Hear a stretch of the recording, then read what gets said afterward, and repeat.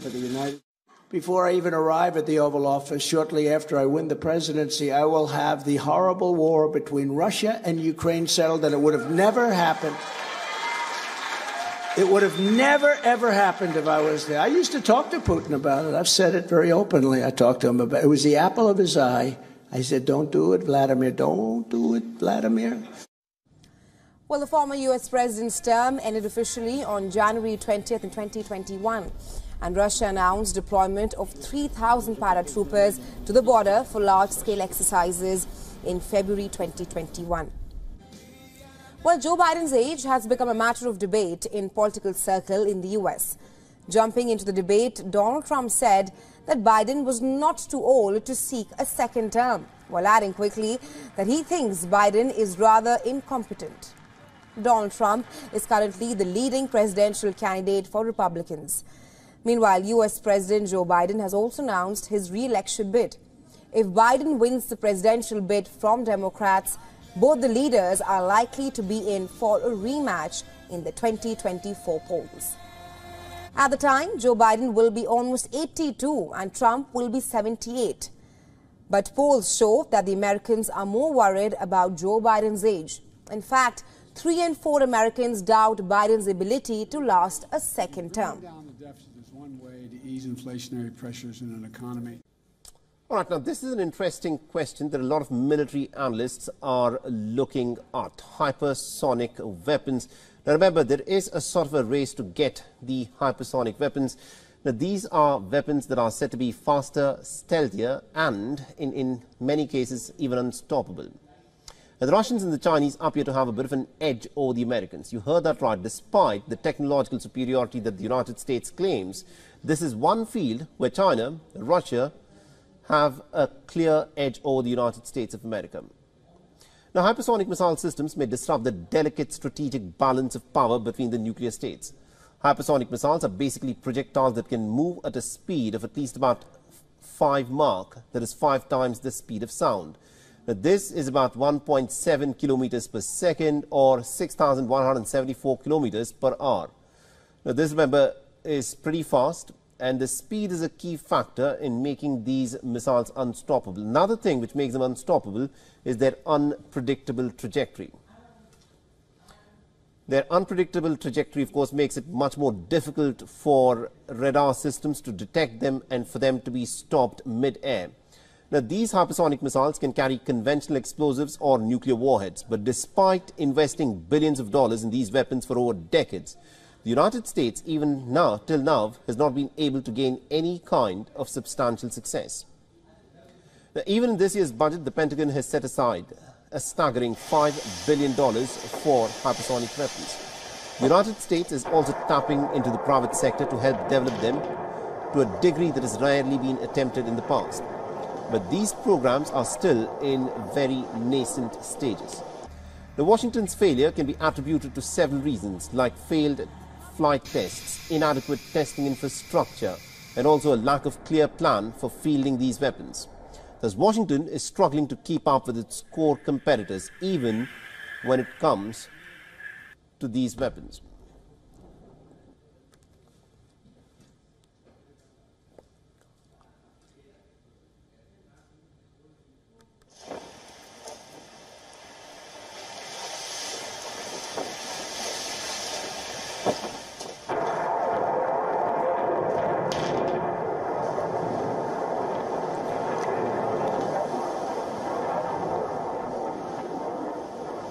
And even when it comes to fields such as artificial intelligence and biotechnology, the United States appears to be a bit behind. China is developing sophisticated hypersonic weapons.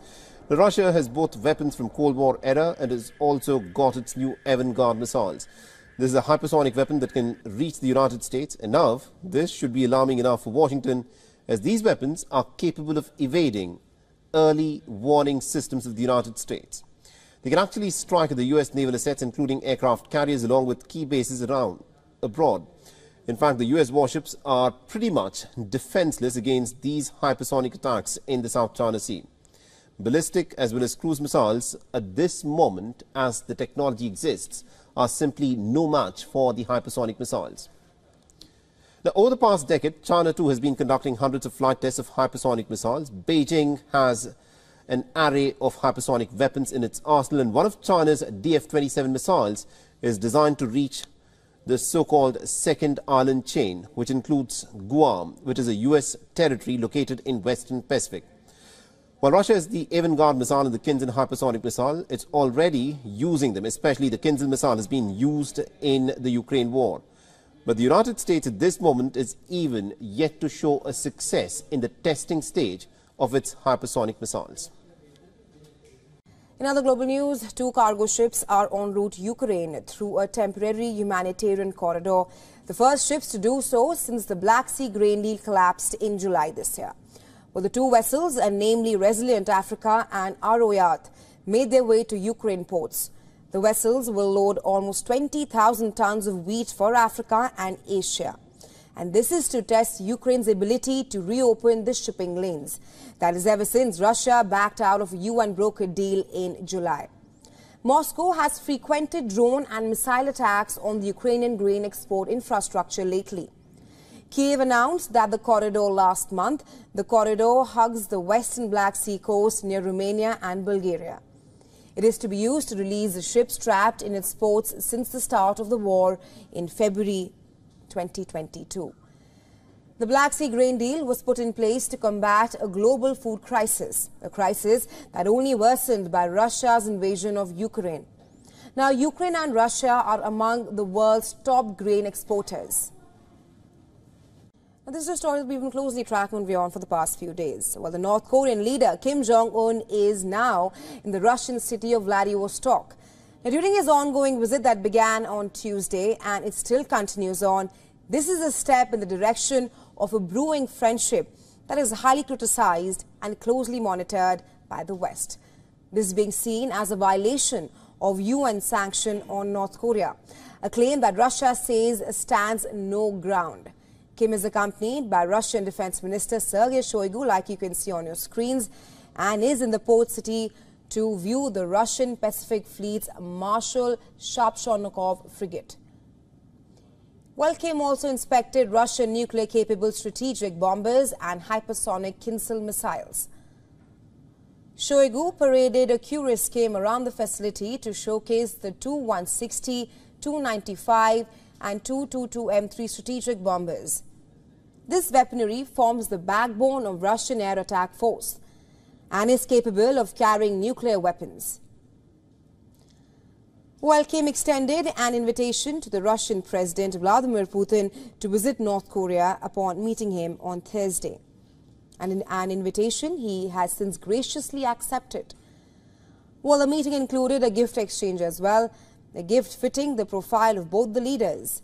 They each gained a rifle out of the exchange. While the West worries about the possibility of a highly sensitive cooperation simmering between the two nations, Kim continues to drift around Russia in a shiny convoy of flashy cars. Well, the visit has been under scrutiny since it began earlier this week. South Korea and the US have pointed out that any military cooperation with Pyongyang goes against the UN sanctions and that the allies would ensure that there is a price to pay.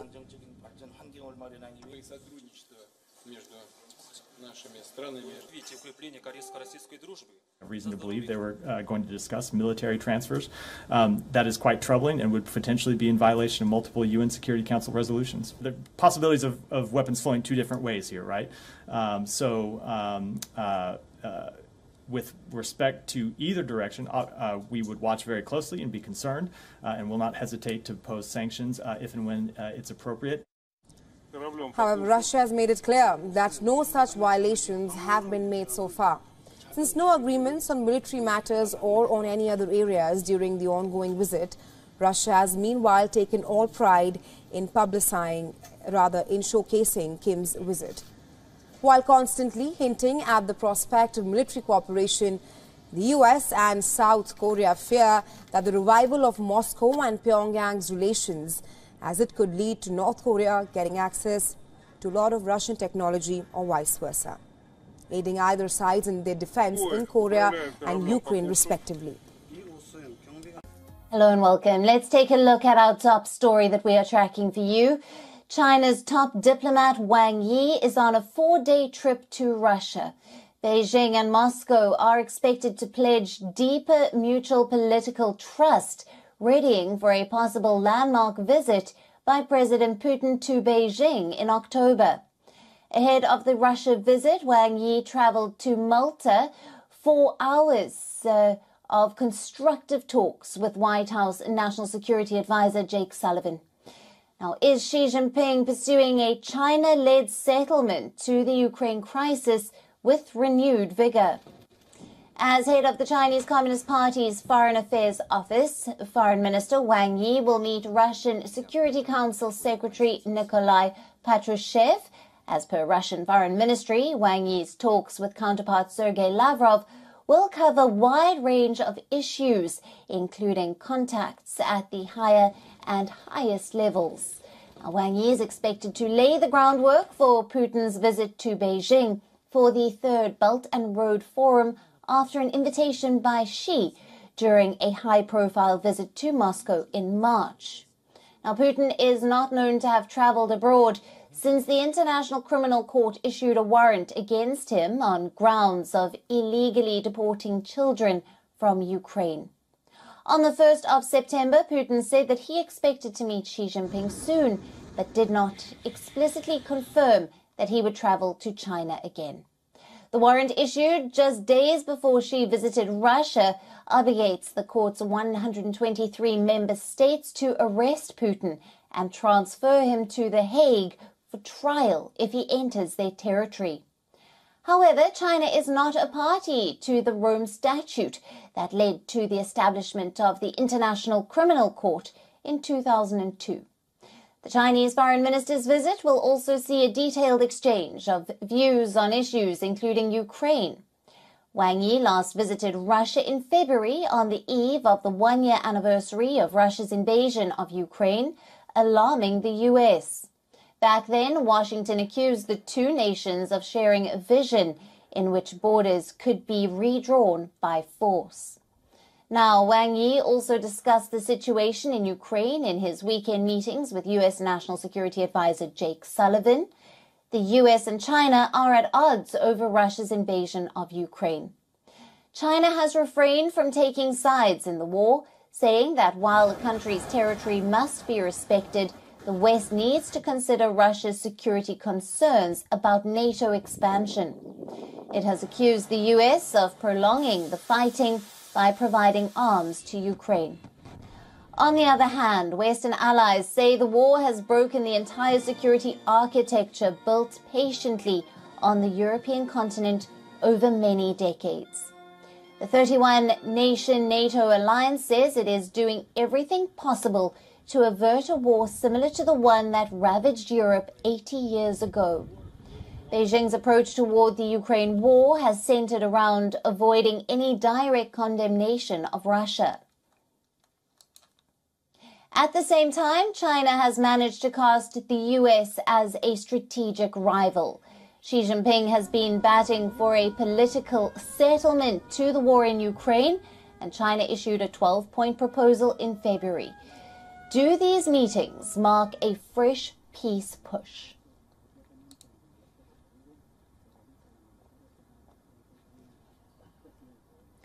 Now, for more on this, we have with us Ben Aris, the founder and editor-in-chief of BNE IntelliNews, also former Moscow bureau chief for the Daily Telegraph. Hello to you, Ben. Thank you for being with us. Now, what do we make of China's top diplomats' 4-day trip to Russia? What are we expecting from these meetings? Well, indeed. I mean, as you mentioned in your report, China already has offered a peace plan, a 12-point plan, which they floated on the anniversary of the start of the war at the end of February earlier this year. And I think at the end of the day, China would rather have not seen this war happen. It's very destabilizing. It's very destructive. It just inflames tensions that were already there between East and West, and not just between NATO and Russia, but indeed between America and China as well. And China's been put in the awkward position where, on the one hand, it backs Putin's idea that he doesn't want to see a unipolar world, in other words, a world led by the US, and would rather have a multipolar world. And China ascribes to that point of view as well.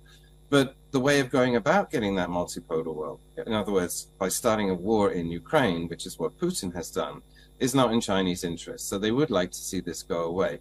But they're in a tricky position whereby they want to see the war stop, but they need to back Russia. And the peace plan that they proposed in February was basically giving Russia everything that it's got.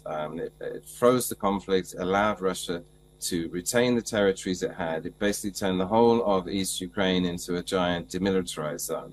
And that was never going to fly in Kiev, although Zelensky was very polite. He said, thank you very much, but we have our own plan. And here they're having another go. I think the difference now is the context has changed in so much as there's clearly some Ukraine fatigue in the West. And so another peace proposal might be there might be more room to make this one work, or at least to start the process of getting people around the negotiating table to talk about possibilities. Chinese plan, as it stands, is unacceptable, but I think people may be more prepared to talk now than they were 6 months ago. And then is Xi Jinping pursuing a China-led settlement to the Ukraine crisis? And what would this mean for China on the global stage? Well, you also have to bear in mind that here that Xi Jinping is not just playing to the Ukrainians, Russians and trying to stop the war. He's also playing to the gallery, to the global south. You know, we just had the BRICS summit in July and the G20 summit. And China is positioning itself here as a mediator, as someone that people in the global south, if they have a problem with the West, a showdown with the West in sanctions or whatever it is, that they can go to China as, you know, an honest broker in order to represent their interests. And in that sense, it doesn't really matter if this peace process comes to fruition or not. China has positioned itself as this sort of, you know, neutral entity that can speak on behalf and represent the global markets, the emerging markets. And they're all very interested in that. By the same token, I think a lot of the global south has not adopted sanctions against Russia because they see Russia as a useful counterweight to the West and, you know, what they perceive as bullying and weaponization of the dollar, weaponization of trade sanctions, which is all very unsettling for the emerging markets because they're not close to the West and they fear that they could be in the front line or in the crosshairs of these regimes as well. And so they're looking to both China and Russia to counterbalance what they see as an aggressive West, or at least one that they don't share values with. Right, and Ben, what are your thoughts on this visit by Wang being the laying of the groundwork for Putin's visit to Beijing for the Belt and Road Forum? Well, indeed, the Chinese have been very active diplomatically. They since they had that very high-profile meeting in Moscow when Xi Jinping went to Russia, and he very clearly put himself in the "I support Russia" camp. At the same time, you can see that as sort of China coming out and, for the first time, overtly challenging the states as, you know, the preeminent power in the world, and that China was standing up and challenging America, openly defying it, in the sense that America was sanctioning, condemning Russia, and China was throwing support behind Russia. And there they were putting their hand up and say, actually, we're an alternative power in the world, and you need to take us seriously.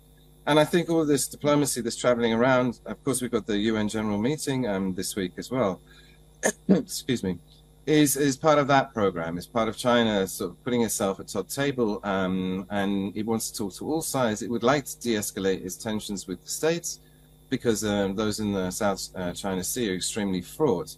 But it's a long, slow process of diplomacy. And so we're seeing the Chinese foreign minister, you know, talking to the Russians, Putin going to Beijing later this year, but at the same time, the Chinese met with Jake Sullivan, the U.S.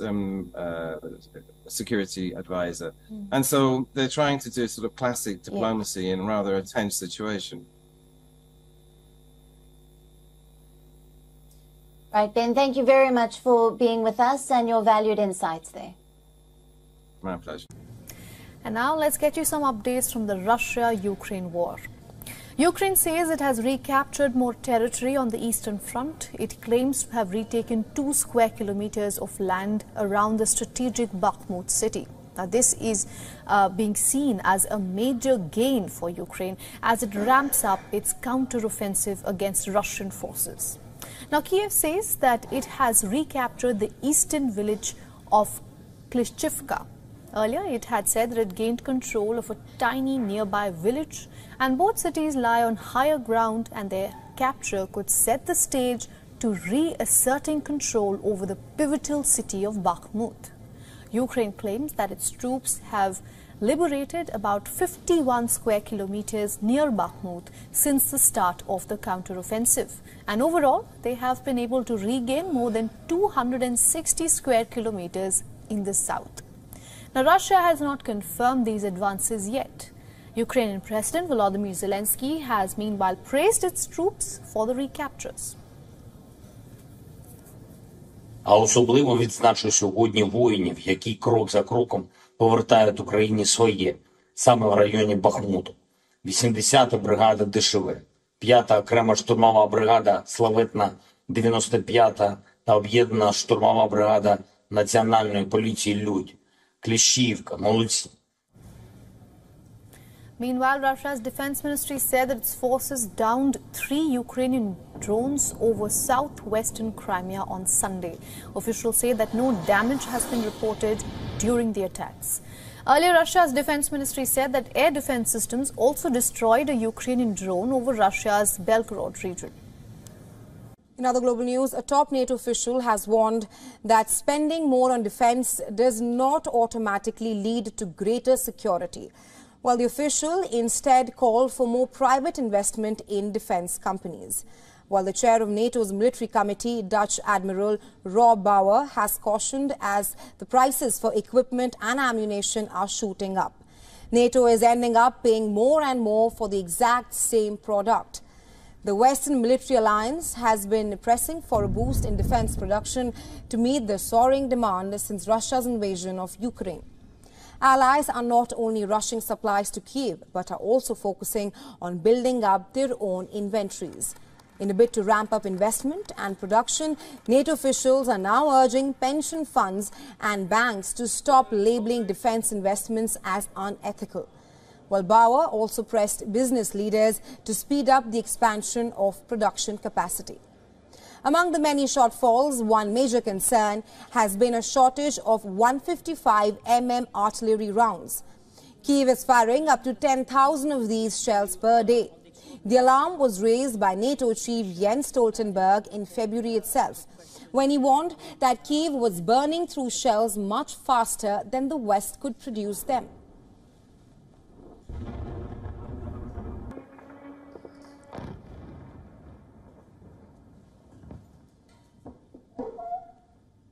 Meanwhile, former U.S. President Donald Trump is back in headlines. But this time, it is not about his indictments. In fact, it is not about his actions at all, but rather about what he said. Known for his glaring remarks on anything and almost everything, this time, the Russian president and the U.S. president are on his radar. Taking a jibe by the U.S. President Joe Biden, the Republican frontrunner said he had been in the White House. The Russia-Ukraine war would have never started. That's what Trump exactly said. Trump further added that he told the Russian President Vladimir Putin that it would be a mistake to start a war. Take a listen.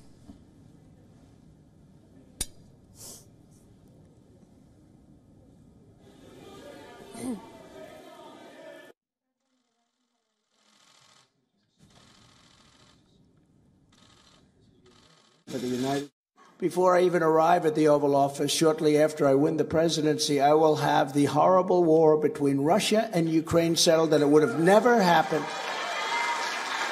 It would have never, ever happened if I was there. I used to talk to Putin about it. I've said it very openly. I talked to him about it. It was the apple of his eye.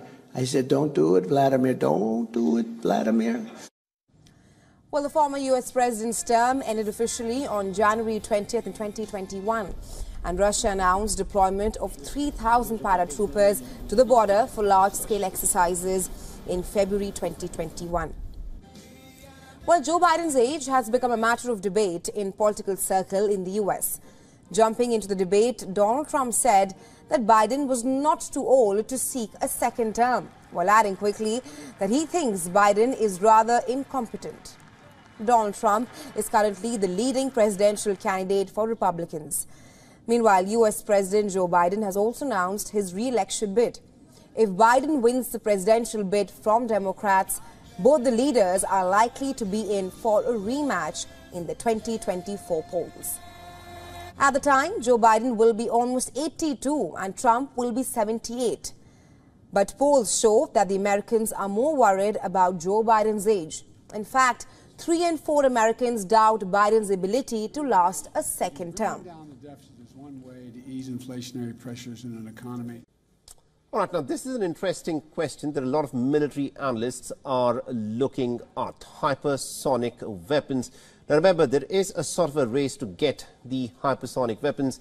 Now these are weapons that are said to be faster, stealthier and in many cases even unstoppable.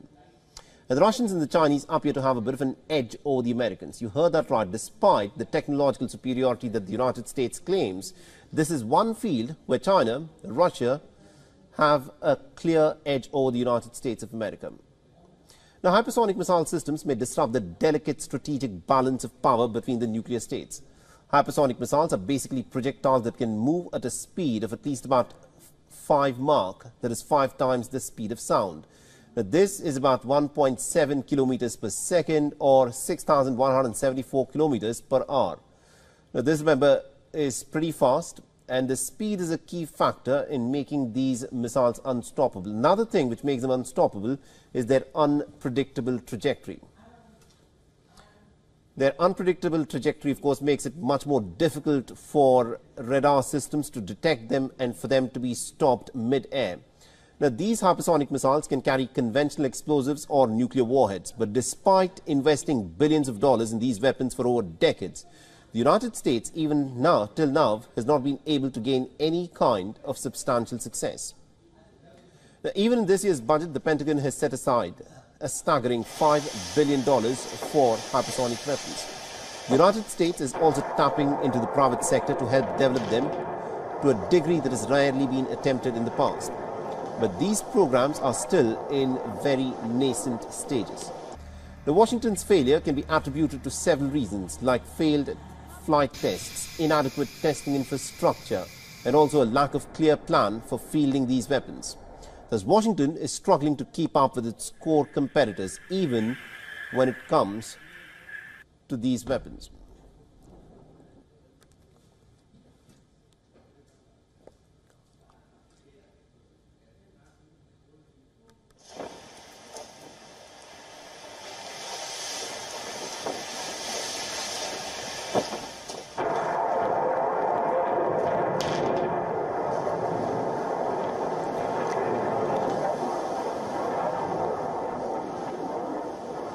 And even when it comes to fields such as artificial intelligence and biotechnology, the United States appears to be a bit behind. China is developing sophisticated hypersonic weapons.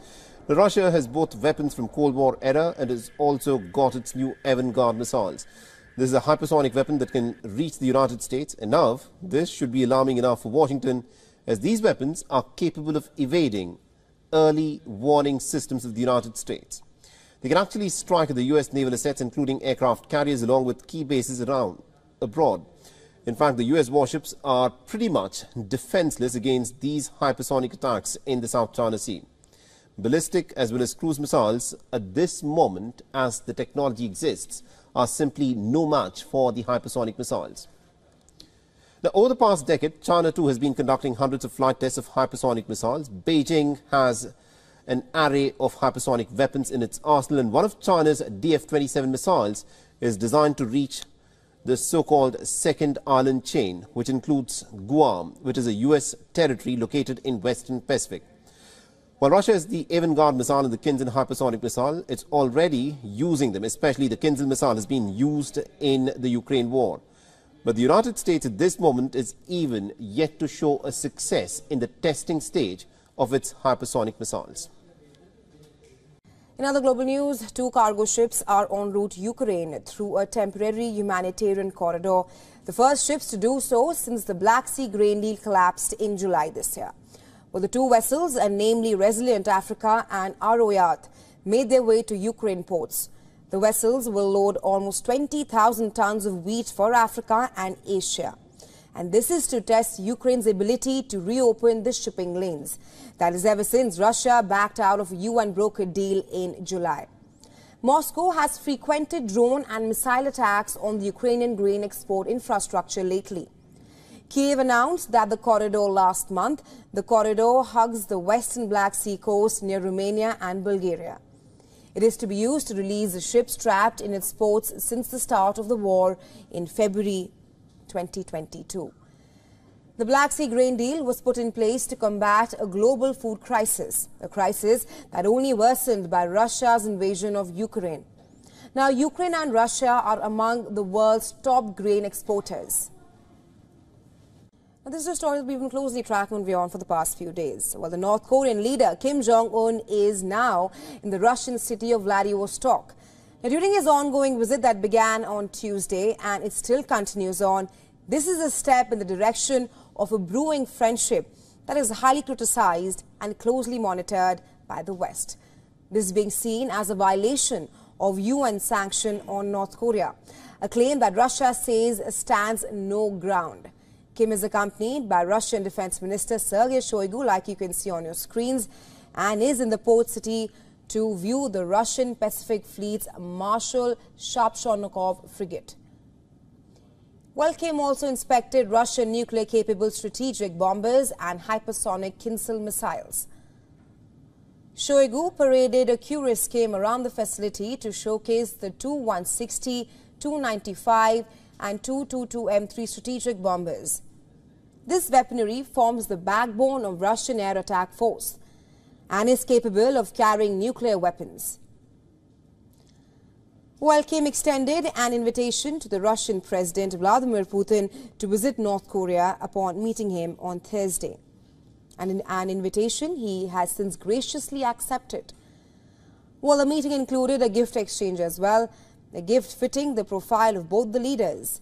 They each gained a rifle out of the exchange. While the West worries about the possibility of a highly sensitive cooperation simmering between the 2 nations, Kim continues to drift around Russia in a shiny convoy of flashy cars. Well, the visit has been under scrutiny since it began earlier this week. South Korea and the US have pointed out that any military cooperation with Pyongyang goes against the UN sanctions, and that the allies would ensure that there is a price to pay.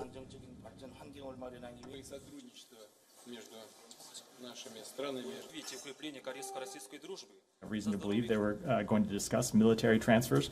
That is quite troubling and would potentially be in violation of multiple UN Security Council resolutions. The possibilities of weapons flowing 2 different ways here, right? With respect to either direction, we would watch very closely and be concerned and will not hesitate to pose sanctions if and when it's appropriate. However, Russia has made it clear that no such violations have been made so far. Since no agreements on military matters or on any other areas during the ongoing visit, Russia has meanwhile taken all pride in showcasing Kim's visit. While constantly hinting at the prospect of military cooperation, the US and South Korea fear that the revival of Moscow and Pyongyang's relations, as it could lead to North Korea getting access to a lot of Russian technology or vice versa, aiding either sides in their defense in Korea and Ukraine respectively. Hello and welcome. Let's take a look at our top story that we are tracking for you. China's top diplomat Wang Yi is on a 4-day trip to Russia. Beijing and Moscow are expected to pledge deeper mutual political trust, readying for a possible landmark visit by President Putin to Beijing in October. Ahead of the Russia visit, Wang Yi traveled to Malta for hours of constructive talks with White House National Security Advisor Jake Sullivan. Now, is Xi Jinping pursuing a China-led settlement to the Ukraine crisis with renewed vigor. As head of the Chinese Communist Party's Foreign Affairs Office, Foreign Minister Wang Yi will meet Russian Security Council Secretary Nikolai Patrushev. As per Russian Foreign Ministry, Wang Yi's talks with counterpart Sergei Lavrov will cover a wide range of issues, including contacts at the higher and highest levels. Now, Wang Yi is expected to lay the groundwork for Putin's visit to Beijing for the Third Belt and Road Forum after an invitation by Xi during a high-profile visit to Moscow in March. Now, Putin is not known to have traveled abroad since the International Criminal Court issued a warrant against him on grounds of illegally deporting children from Ukraine. On the 1st of September, Putin said that he expected to meet Xi Jinping soon, but did not explicitly confirm that he would travel to China again. The warrant issued just days before Xi visited Russia obligates the court's 123 member states to arrest Putin and transfer him to The Hague for trial if he enters their territory. However, China is not a party to the Rome Statute that led to the establishment of the International Criminal Court in 2002. The Chinese foreign minister's visit will also see a detailed exchange of views on issues including Ukraine. Wang Yi last visited Russia in February on the eve of the one-year anniversary of Russia's invasion of Ukraine, alarming the U.S. Back then, Washington accused the two nations of sharing a vision in which borders could be redrawn by force. Now, Wang Yi also discussed the situation in Ukraine in his weekend meetings with U.S. National Security Advisor Jake Sullivan. The U.S. and China are at odds over Russia's invasion of Ukraine. China has refrained from taking sides in the war, saying that while the country's territory must be respected, the West needs to consider Russia's security concerns about NATO expansion. It has accused the U.S. of prolonging the fighting by providing arms to Ukraine. On the other hand, Western allies say the war has broken the entire security architecture built patiently on the European continent over many decades. The 31-nation NATO alliance says it is doing everything possible to avert a war similar to the one that ravaged Europe 80 years ago. Beijing's approach toward the Ukraine war has centered around avoiding any direct condemnation of Russia. At the same time, China has managed to cast the U.S. as a strategic rival. Xi Jinping has been batting for a political settlement to the war in Ukraine, and China issued a 12-point proposal in February. Do these meetings mark a fresh peace push?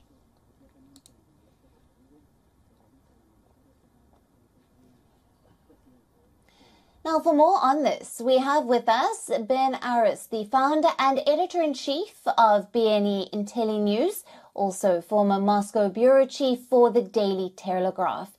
Hello to you, Ben. Thank you for being with us. Now, what do we make of China's top diplomats' four-day trip to Russia? What are we expecting from these meetings? Well, indeed. I mean, as you mentioned in your report, China already has offered a peace plan, a 12-point plan, which they floated on the anniversary of the start of the war at the end of February earlier this year. And I think at the end of the day, China would rather have not seen this war happen. It's very destabilizing. It's very destructive. It just inflames tensions that were already there between East and West, and not just between NATO and Russia, but indeed between America and China as well. And China's been put in the awkward position where, on the one hand, it backs Putin's idea that he doesn't want to see a unipolar world, in other words, a world led by the US, and would rather have a multipolar world. And China ascribes to that point of view as well. But the way of going about getting that multipolar world, in other words, by starting a war in Ukraine, which is what Putin has done, is not in Chinese interest. So they would like to see this go away. But they're in a tricky position whereby they want to see the war stop, but they need to back Russia. And the peace plan that they proposed in February was basically giving Russia everything that it's got. It froze the conflict, allowed Russia to retain the territories it had. It basically turned the whole of East Ukraine into a giant demilitarized zone. And that was never going to fly in Kiev, although Zelensky was very polite. He said, thank you very much, but we have our own plan. And here they're having another go.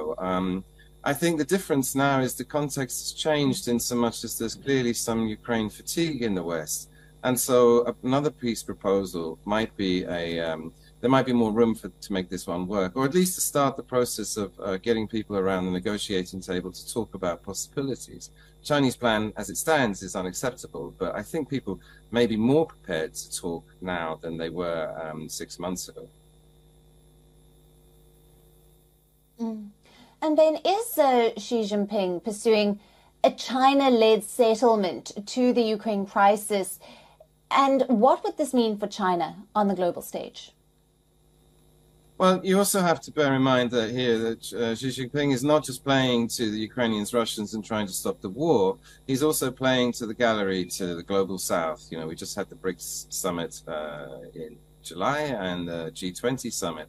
And China is positioning itself here as a mediator, as someone that people in the global south, if they have a problem with the West, a showdown with the West in sanctions or whatever it is, that they can go to China as you know, an honest broker in order to represent their interests. And in that sense, it doesn't really matter if this peace process comes to fruition or not.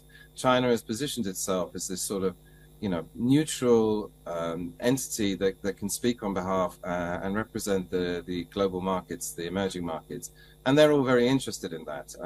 By the same token, I think a lot of the global south has not adopted sanctions against Russia because they see Russia as a useful counterweight to the West and, you know, what they perceive as bullying and weaponization of the dollar, weaponization of trade sanctions, which is all very unsettling for the emerging markets because they're not close to the West and they fear that they could be in the front line or in the crosshairs of these regimes as well. And so they're looking to both China and Russia to counterbalance what they see as an aggressive West, or at least one that they don't share values with.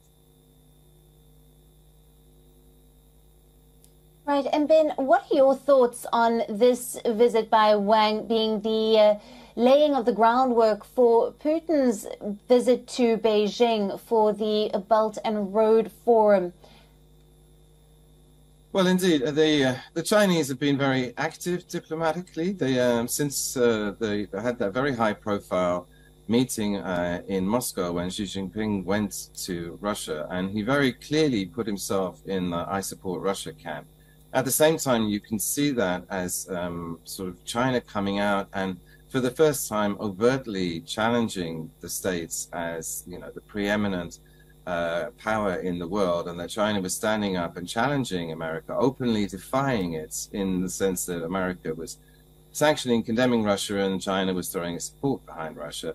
And there they were putting their hand up and say, actually, we're an alternative power in the world, and you need to take us seriously.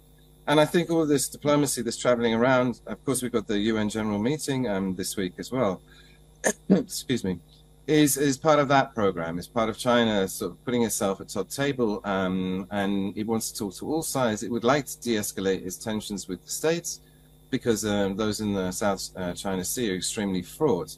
But it's a long, slow process of diplomacy. And so we're seeing the Chinese foreign minister, you know, talking to the Russians, Putin going to Beijing later this year, but at the same time, the Chinese met with Jake Sullivan, the US security advisor. And so they're trying to do sort of classic diplomacy in rather a tense situation. Right, Ben, thank you very much for being with us and your valued insights there. My pleasure. And now let's get you some updates from the Russia-Ukraine war. Ukraine says it has recaptured more territory on the Eastern Front. It claims to have retaken 2 square kilometers of land around the strategic Bakhmut city. Now, this is being seen as a major gain for Ukraine as it ramps up its counteroffensive against Russian forces. Now, Kiev says that it has recaptured the eastern village of Klishchivka. Earlier, it had said that it gained control of a tiny nearby village, and both cities lie on higher ground, and their capture could set the stage to reasserting control over the pivotal city of Bakhmut.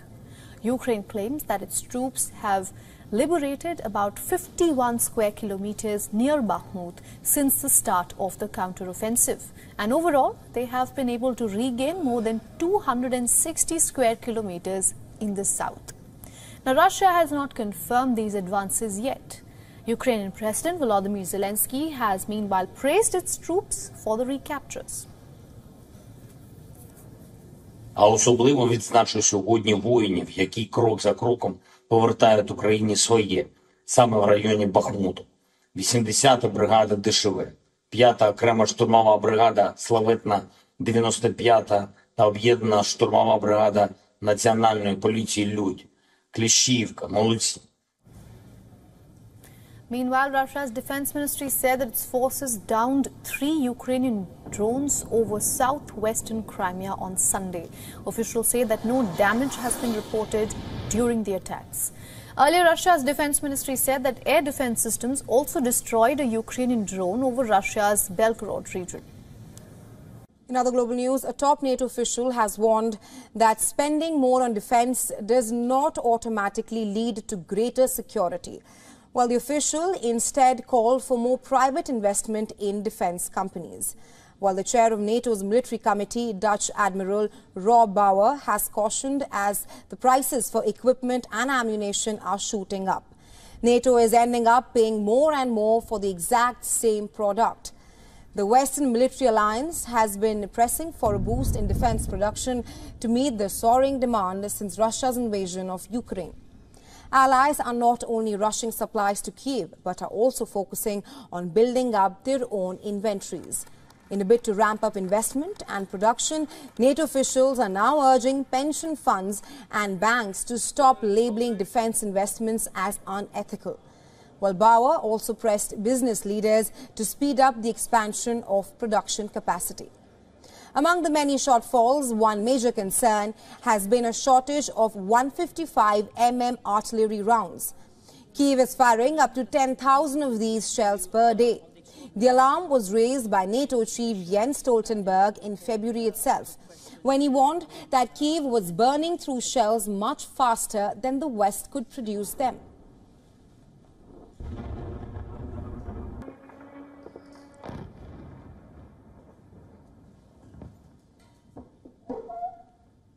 Meanwhile, former U.S. President Donald Trump is back in headlines. But this time, it is not about his indictments. In fact, it is not about his actions at all, but rather about what he said. Known for his glaring remarks on anything and almost everything, this time, the Russian president and the U.S. president are on his radar. Taking a jibe by the U.S. President Joe Biden, the Republican frontrunner said he had been in the White House. The Russia-Ukraine war would have never started. That's what Trump exactly said. Trump further added that he told the Russian President Vladimir Putin that it would be a mistake to start a war. Take a listen.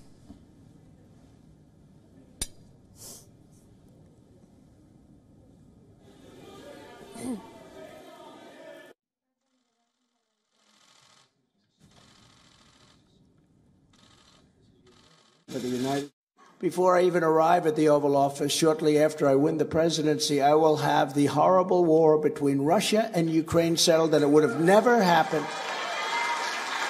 It would have never, ever happened if I was there. I used to talk to Putin about it. I've said it very openly. I talked to him about it. It was the apple of his eye.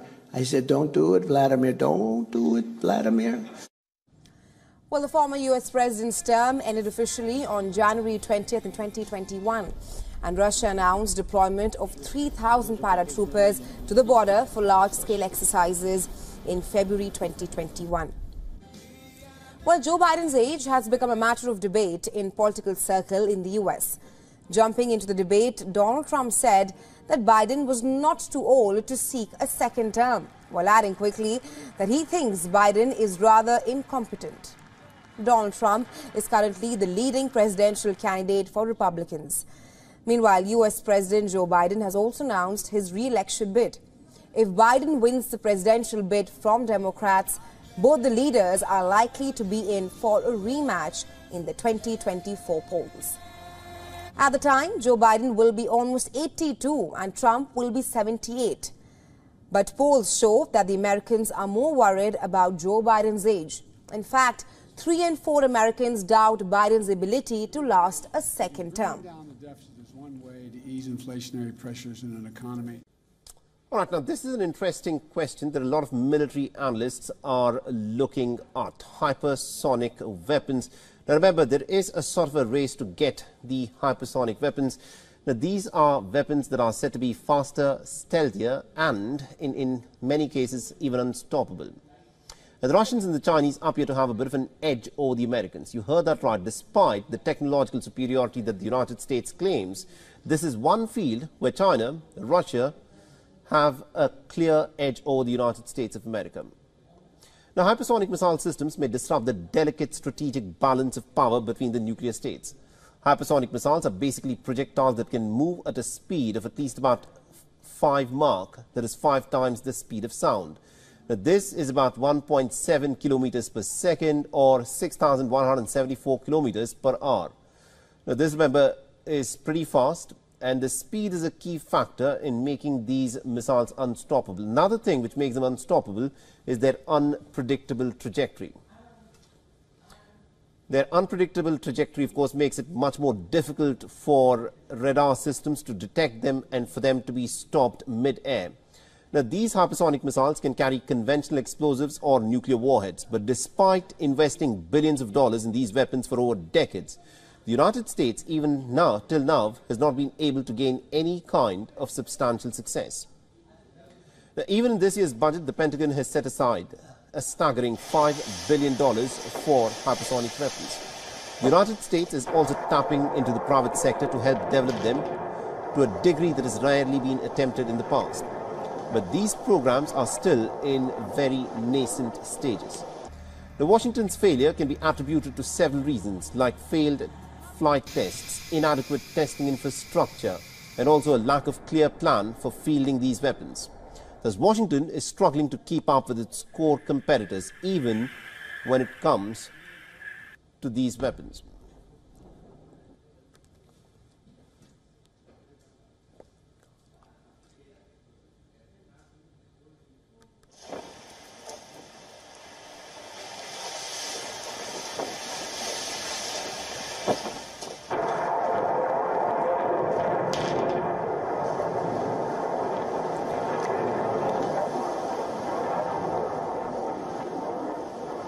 And even when it comes to fields such as artificial intelligence and biotechnology, the United States appears to be a bit behind. China is developing sophisticated hypersonic weapons.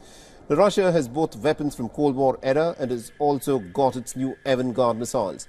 This is a hypersonic weapon that can reach the United States, and now this should be alarming enough for Washington, as these weapons are capable of evading early warning systems of the United States. They can actually strike at the U.S. naval assets, including aircraft carriers, along with key bases around abroad. In fact, the U.S. warships are pretty much defenseless against these hypersonic attacks in the South China Sea. Ballistic as well as cruise missiles, at this moment, as the technology exists, are simply no match for the hypersonic missiles. Now, over the past decade, China too has been conducting hundreds of flight tests of hypersonic missiles. Beijing has an array of hypersonic weapons in its arsenal, and one of China's DF-27 missiles is designed to reach the so-called second island chain, which includes Guam, which is a U.S. territory located in Western Pacific.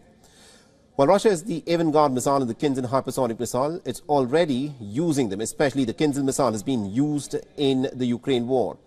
But the United States at this moment is even yet to show a success in the testing stage of its hypersonic missiles. In other global news, 2 cargo ships are en route to Ukraine through a temporary humanitarian corridor, the first ships to do so since the Black Sea grain deal collapsed in July this year. Well, the 2 vessels, namely Resilient Africa and Aroyat, made their way to Ukraine ports. The vessels will load almost 20,000 tons of wheat for Africa and Asia. And this is to test Ukraine's ability to reopen the shipping lanes. That is ever since Russia backed out of a UN brokered deal in July. Moscow has frequented drone and missile attacks on the Ukrainian grain export infrastructure lately. Kiev announced that the corridor last month. The corridor hugs the western Black Sea coast near Romania and Bulgaria. It is to be used to release the ships trapped in its ports since the start of the war in February 2022. The Black Sea grain deal was put in place to combat a global food crisis, a crisis that only worsened by Russia's invasion of Ukraine. Now, Ukraine and Russia are among the world's top grain exporters. Now, this is a story that we've been closely tracking on WION for the past few days. Well, the North Korean leader Kim Jong-un is now in the Russian city of Vladivostok. Now, during his ongoing visit that began on Tuesday and it still continues on, this is a step in the direction of a brewing friendship that is highly criticized and closely monitored by the West. This is being seen as a violation of UN sanction on North Korea, a claim that Russia says stands no ground. Kim is accompanied by Russian Defense Minister Sergei Shoigu, like you can see on your screens, and is in the port city to view the Russian Pacific Fleet's Marshal Sharpshonikov frigate. Well, Kim also inspected Russian nuclear-capable strategic bombers and hypersonic Kinzhal missiles. Shoigu paraded a curious scheme around the facility to showcase the Tu-160, Tu-95 and Tu-22M3 strategic bombers. This weaponry forms the backbone of Russian air attack force and is capable of carrying nuclear weapons. While Kim extended an invitation to the Russian President Vladimir Putin to visit North Korea upon meeting him on Thursday. And an invitation he has since graciously accepted. Well, the meeting included a gift exchange as well, a gift fitting the profile of both the leaders. They each gained a rifle out of the exchange. While the West worries about the possibility of a highly sensitive cooperation simmering between the two nations, Kim continues to drift around Russia in a shiny convoy of flashy cars. Well, the visit has been under scrutiny since it began earlier this week. South Korea and the US have pointed out that any military cooperation with Pyongyang goes against the UN sanctions, and that the allies would ensure that there is a price to pay.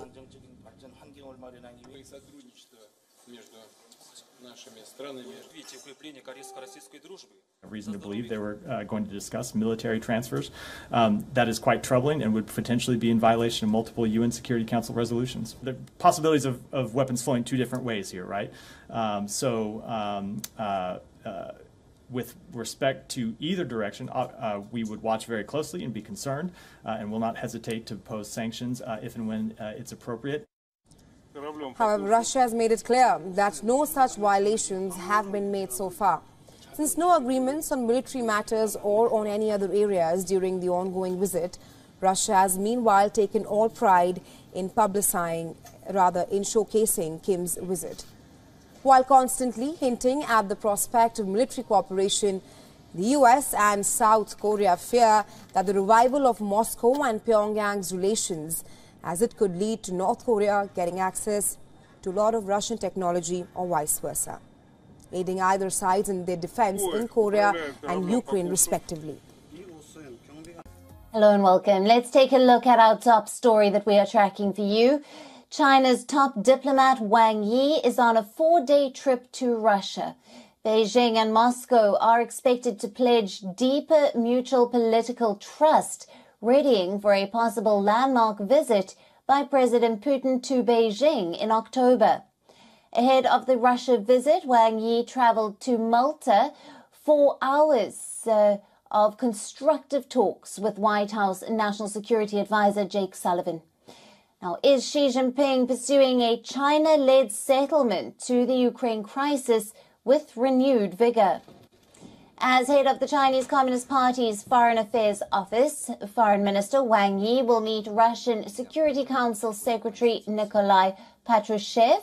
As per Russian Foreign Ministry, Wang Yi's talks with counterpart Sergei Lavrov will cover a wide range of issues, including contacts at the higher and highest levels. Now, Wang Yi is expected to lay the groundwork for Putin's visit to Beijing for the Third Belt and Road Forum after an invitation by Xi during a high-profile visit to Moscow in March. Now, Putin is not known to have traveled abroad since the International Criminal Court issued a warrant against him on grounds of illegally deporting children from Ukraine. On the 1st of September, Putin said that he expected to meet Xi Jinping soon, but did not explicitly confirm that he would travel to China again. The warrant issued just days before Xi visited Russia obligates the court's 123 member states to arrest Putin and transfer him to The Hague for trial if he enters their territory. However, China is not a party to the Rome Statute that led to the establishment of the International Criminal Court in 2002.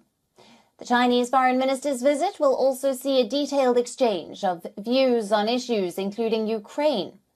Wang Yi last visited Russia in February on the eve of the one-year anniversary of Russia's invasion of Ukraine, alarming the U.S. Back then, Washington accused the two nations of sharing a vision in which borders could be redrawn by force. Now, Wang Yi also discussed the situation in Ukraine in his weekend meetings with U.S. National Security Advisor Jake Sullivan. The U.S. and China are at odds over Russia's invasion of Ukraine. China has refrained from taking sides in the war, saying that while the country's territory must be respected, the West needs to consider Russia's security concerns about NATO expansion. It has accused the U.S. of prolonging the fighting by providing arms to Ukraine. On the other hand, Western allies say the war has broken the entire security architecture built patiently on the European continent over many decades. The 31-nation NATO alliance says it is doing everything possible to avert a war similar to the one that ravaged Europe 80 years ago. Beijing's approach toward the Ukraine war has centered around avoiding any direct condemnation of Russia. At the same time, China has managed to cast the U.S. as a strategic rival. Xi Jinping has been batting for a political settlement to the war in Ukraine, and China issued a 12-point proposal in February. Do these meetings mark a fresh peace push?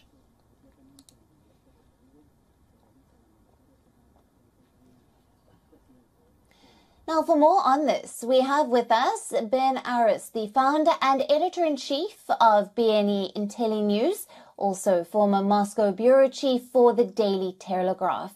Hello to you, Ben. Thank you for being with us. Now, what do we make of China's top diplomats' four-day trip to Russia? What are we expecting from these meetings? Well, indeed. I mean, as you mentioned in your report, China already has offered a peace plan, a 12-point plan, which they floated on the anniversary of the start of the war at the end of February earlier this year. And I think at the end of the day, China would rather have not seen this war happen. It's very destabilizing. It's very destructive. It just inflames tensions that were already there between East and West, and not just between NATO and Russia, but indeed between America and China as well. And China's been put in the awkward position where, on the one hand, it backs Putin's idea that he doesn't want to see a unipolar world, in other words, a world led by the US, and would rather have a multipolar world. And China ascribes to that point of view as well. But the way of going about getting that multipolar world, in other words, by starting a war in Ukraine, which is what Putin has done, is not in Chinese interest. So they would like to see this go away. But they're in a tricky position whereby they want to see the war stop, but they need to back Russia. And the peace plan that they proposed in February was basically giving Russia everything that it's got. It froze the conflict, allowed Russia to retain the territories it had. It basically turned the whole of East Ukraine into a giant demilitarized zone. And that was never going to fly in Kiev, although Zelensky was very polite. He said, thank you very much, but we have our own plan. And here they're having another go. I think the difference now is the context has changed in so much as there's clearly some Ukraine fatigue in the West.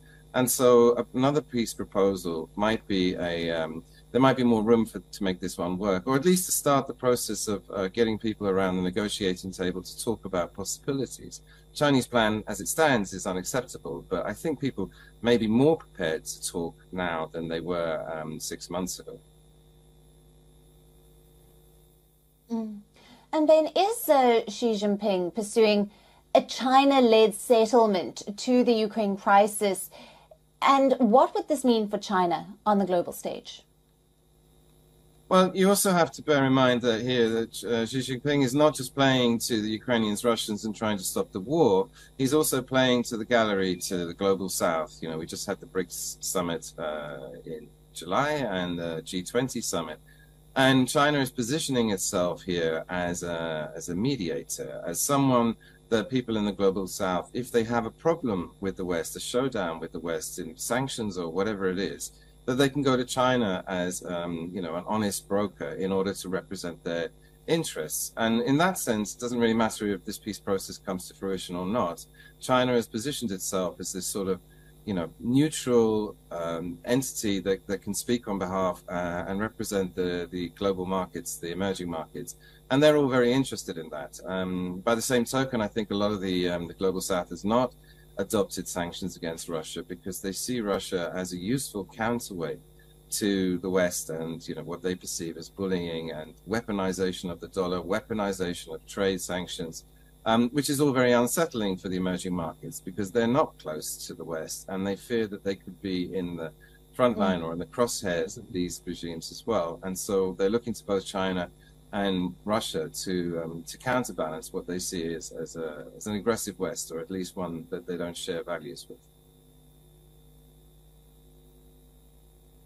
Right, and Ben, what are your thoughts on this visit by Wang being the laying of the groundwork for Putin's visit to Beijing for the Belt and Road Forum? Well, indeed, the Chinese have been very active diplomatically. They since they had that very high-profile meeting in Moscow when Xi Jinping went to Russia, and he very clearly put himself in the "I support Russia" camp. At the same time, you can see that as sort of China coming out and, for the first time, overtly challenging the states as, you know, the preeminent power in the world, and that China was standing up and challenging America, openly defying it, in the sense that America was sanctioning, condemning Russia, and China was throwing support behind Russia. And there they were putting their hand up and say, actually, we're an alternative power in the world, and you need to take us seriously. And I think all this diplomacy, this traveling around, of course, we've got the UN General Meeting this week as well, excuse me, is part of that program, is part of China sort of putting itself at top table, and it wants to talk to all sides. It would like to de-escalate its tensions with the states because those in the South China Sea are extremely fraught. But it's a long, slow process of diplomacy. And so we're seeing the Chinese foreign minister, you know, talking to the Russians, Putin going to Beijing later this year, but at the same time, the Chinese met with Jake Sullivan, the US security advisor. And so they're trying to do sort of classic diplomacy in a rather a tense situation. Right, Ben, thank you very much for being with us and your valued insights there. My pleasure. And now let's get you some updates from the Russia-Ukraine war. Ukraine says it has recaptured more territory on the Eastern Front. It claims to have retaken 2 square kilometers of land around the strategic Bakhmut city. Now, this is being seen as a major gain for Ukraine as it ramps up its counteroffensive against Russian forces. Now, Kiev says that it has recaptured the eastern village of Klishchivka.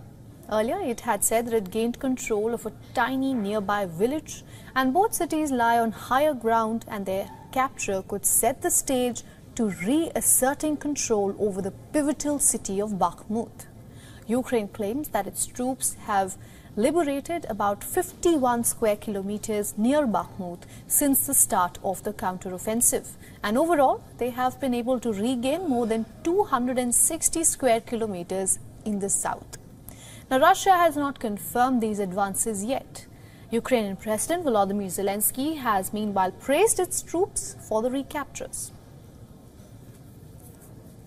А особливо відзначу сьогодні воїнів, які крок за кроком повертають Україні своє, саме в районі Бахмуту.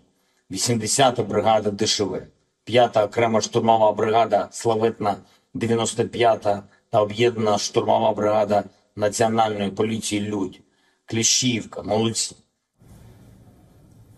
Meanwhile, Russia's defense ministry said that its forces downed 3 Ukrainian drones over southwestern Crimea on Sunday. Officials say that no damage has been reported during the attacks. Earlier, Russia's defense ministry said that air defense systems also destroyed a Ukrainian drone over Russia's Belgorod region. In other global news, a top NATO official has warned that spending more on defense does not automatically lead to greater security, while the official instead called for more private investment in defense companies. While the chair of NATO's military committee, Dutch Admiral Rob Bauer, has cautioned as the prices for equipment and ammunition are shooting up. NATO is ending up paying more and more for the exact same product. The Western military alliance has been pressing for a boost in defense production to meet the soaring demand since Russia's invasion of Ukraine. Allies are not only rushing supplies to Kyiv, but are also focusing on building up their own inventories.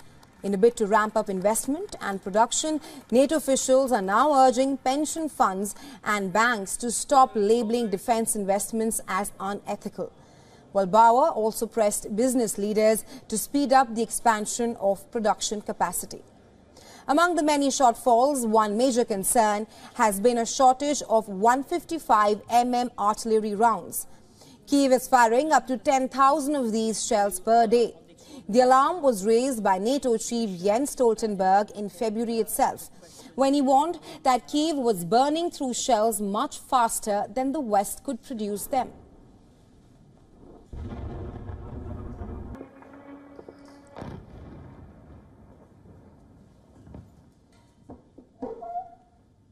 Meanwhile, former U.S. President Donald Trump is back in headlines. But this time, it is not about his indictments. In fact, it is not about his actions at all, but rather about what he said. Known for his glaring remarks on anything and almost everything, this time, the Russian president and the U.S. president are on his radar. Taking a jibe by the U.S. President Joe Biden, the Republican frontrunner said he had been in the White House. The Russia-Ukraine war would have never started. That's what Trump exactly said. Trump further added that he told the Russian President Vladimir Putin that it would be a mistake to start a war. Take a listen.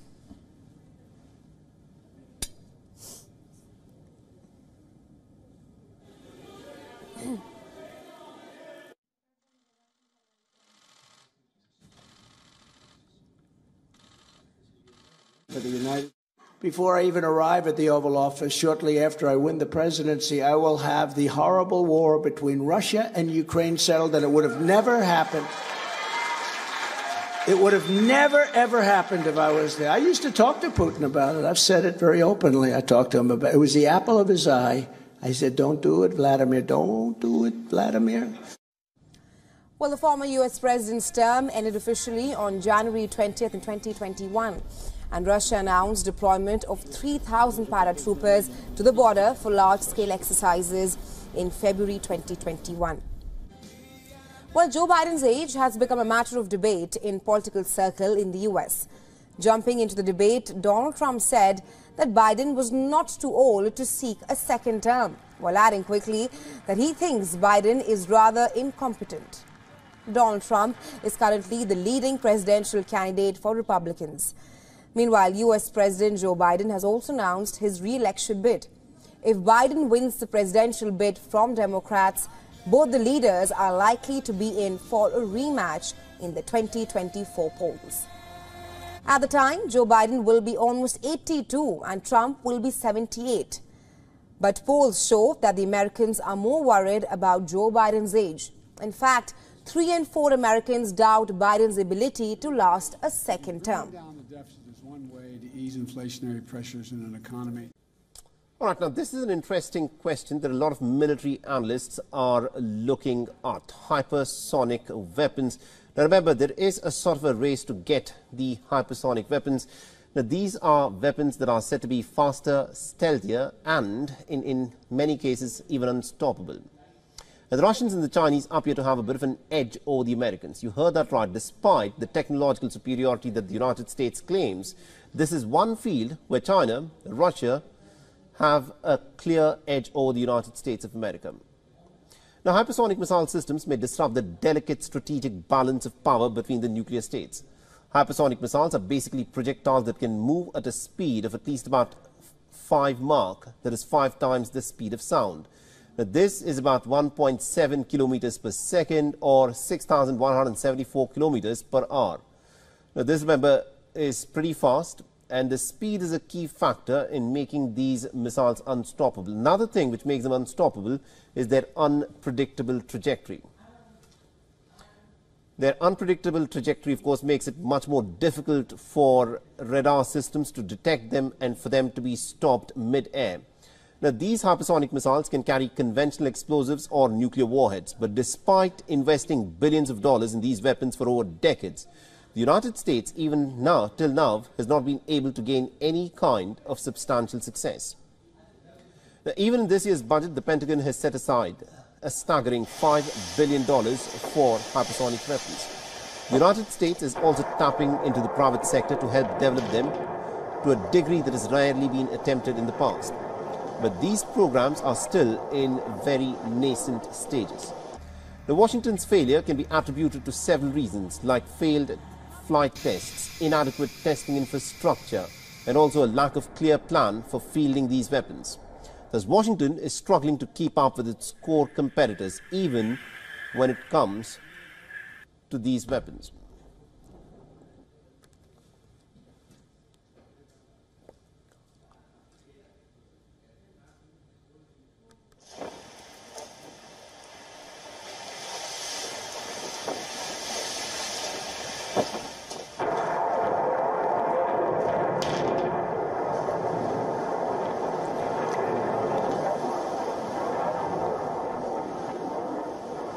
And even when it comes to fields such as artificial intelligence and biotechnology, the United States appears to be a bit behind. China is developing sophisticated hypersonic weapons.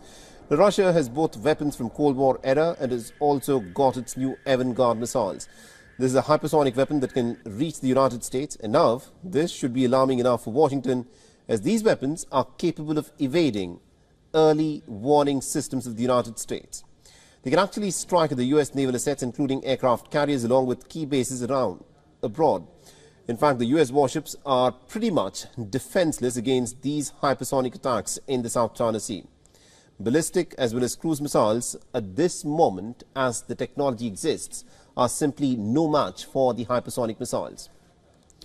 Now, over the past decade, China too has been conducting hundreds of flight tests of hypersonic missiles. Beijing has an array of hypersonic weapons in its arsenal, and one of China's DF-27 missiles is designed to reach the so-called second island chain, which includes Guam, which is a U.S. territory located in Western Pacific. While Russia has the avant-garde missile and the Kinzhal hypersonic missile, it's already using them, especially the Kinzhal missile has been used in the Ukraine war. But the United States at this moment is even yet to show a success in the testing stage of its hypersonic missiles. In other global news, 2 cargo ships are en route to Ukraine through a temporary humanitarian corridor, the first ships to do so since the Black Sea grain deal collapsed in July this year. Well, the 2 vessels, namely Resilient Africa and Aroyat, made their way to Ukraine ports. The vessels will load almost 20,000 tons of wheat for Africa and Asia. And this is to test Ukraine's ability to reopen the shipping lanes. That is ever since Russia backed out of a UN brokered deal in July. Moscow has frequented drone and missile attacks on the Ukrainian grain export infrastructure lately. Kiev announced that the corridor last month. The corridor hugs the western Black Sea coast near Romania and Bulgaria. It is to be used to release the ships trapped in its ports since the start of the war in February 2022. The Black Sea grain deal was put in place to combat a global food crisis, a crisis that only worsened by Russia's invasion of Ukraine. Now, Ukraine and Russia are among the world's top grain exporters. Now, this is a story that we've been closely tracking on WION for the past few days. Well, the North Korean leader Kim Jong-un is now in the Russian city of Vladivostok. Now, during his ongoing visit that began on Tuesday and it still continues on, this is a step in the direction of a brewing friendship that is highly criticized and closely monitored by the West. This is being seen as a violation of UN sanction on North Korea, a claim that Russia says stands no ground.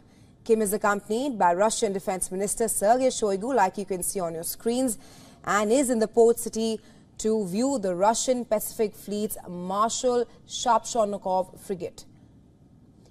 Well, Kim also inspected Russian nuclear-capable strategic bombers and hypersonic Kinzhal missiles.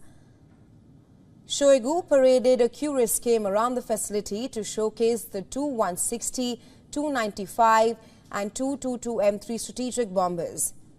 This weaponry forms the backbone of Russian air attack force and is capable of carrying nuclear weapons. While Kim extended an invitation to the Russian President Vladimir Putin to visit North Korea upon meeting him on Thursday. And an invitation he has since graciously accepted. Well, the meeting included a gift exchange as well, a gift fitting the profile of both the leaders. They each gained a rifle out of the exchange.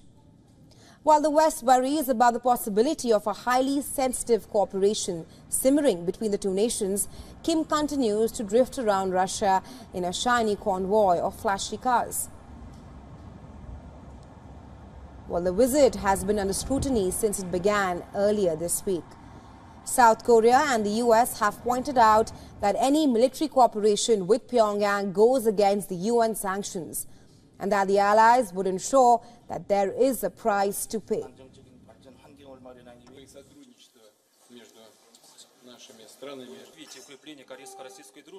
Reason to believe they were going to discuss military transfers.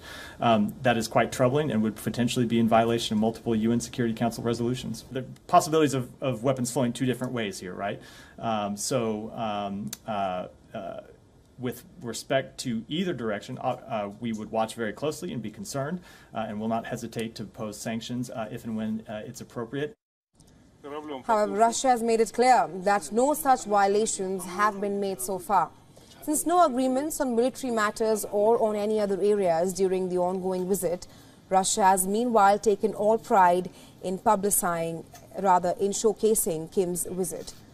While constantly hinting at the prospect of military cooperation, the US and South Korea fear that the revival of Moscow and Pyongyang's relations, as it could lead to North Korea getting access to a lot of Russian technology or vice versa, aiding either sides in their defense in Korea and Ukraine respectively.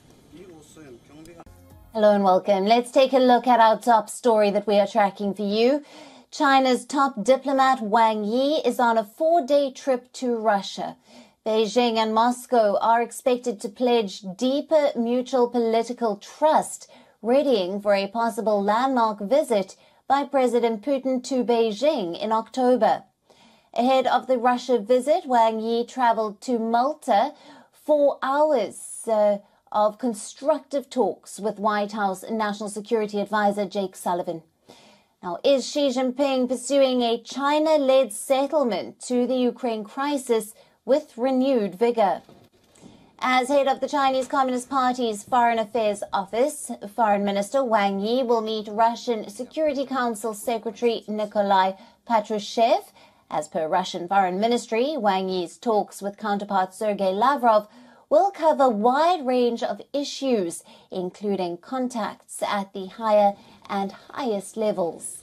Now, Wang Yi is expected to lay the groundwork for Putin's visit to Beijing for the Third Belt and Road Forum after an invitation by Xi during a high-profile visit to Moscow in March. Now, Putin is not known to have traveled abroad since the International Criminal Court issued a warrant against him on grounds of illegally deporting children from Ukraine. On the 1st of September, Putin said that he expected to meet Xi Jinping soon, but did not explicitly confirm that he would travel to China again.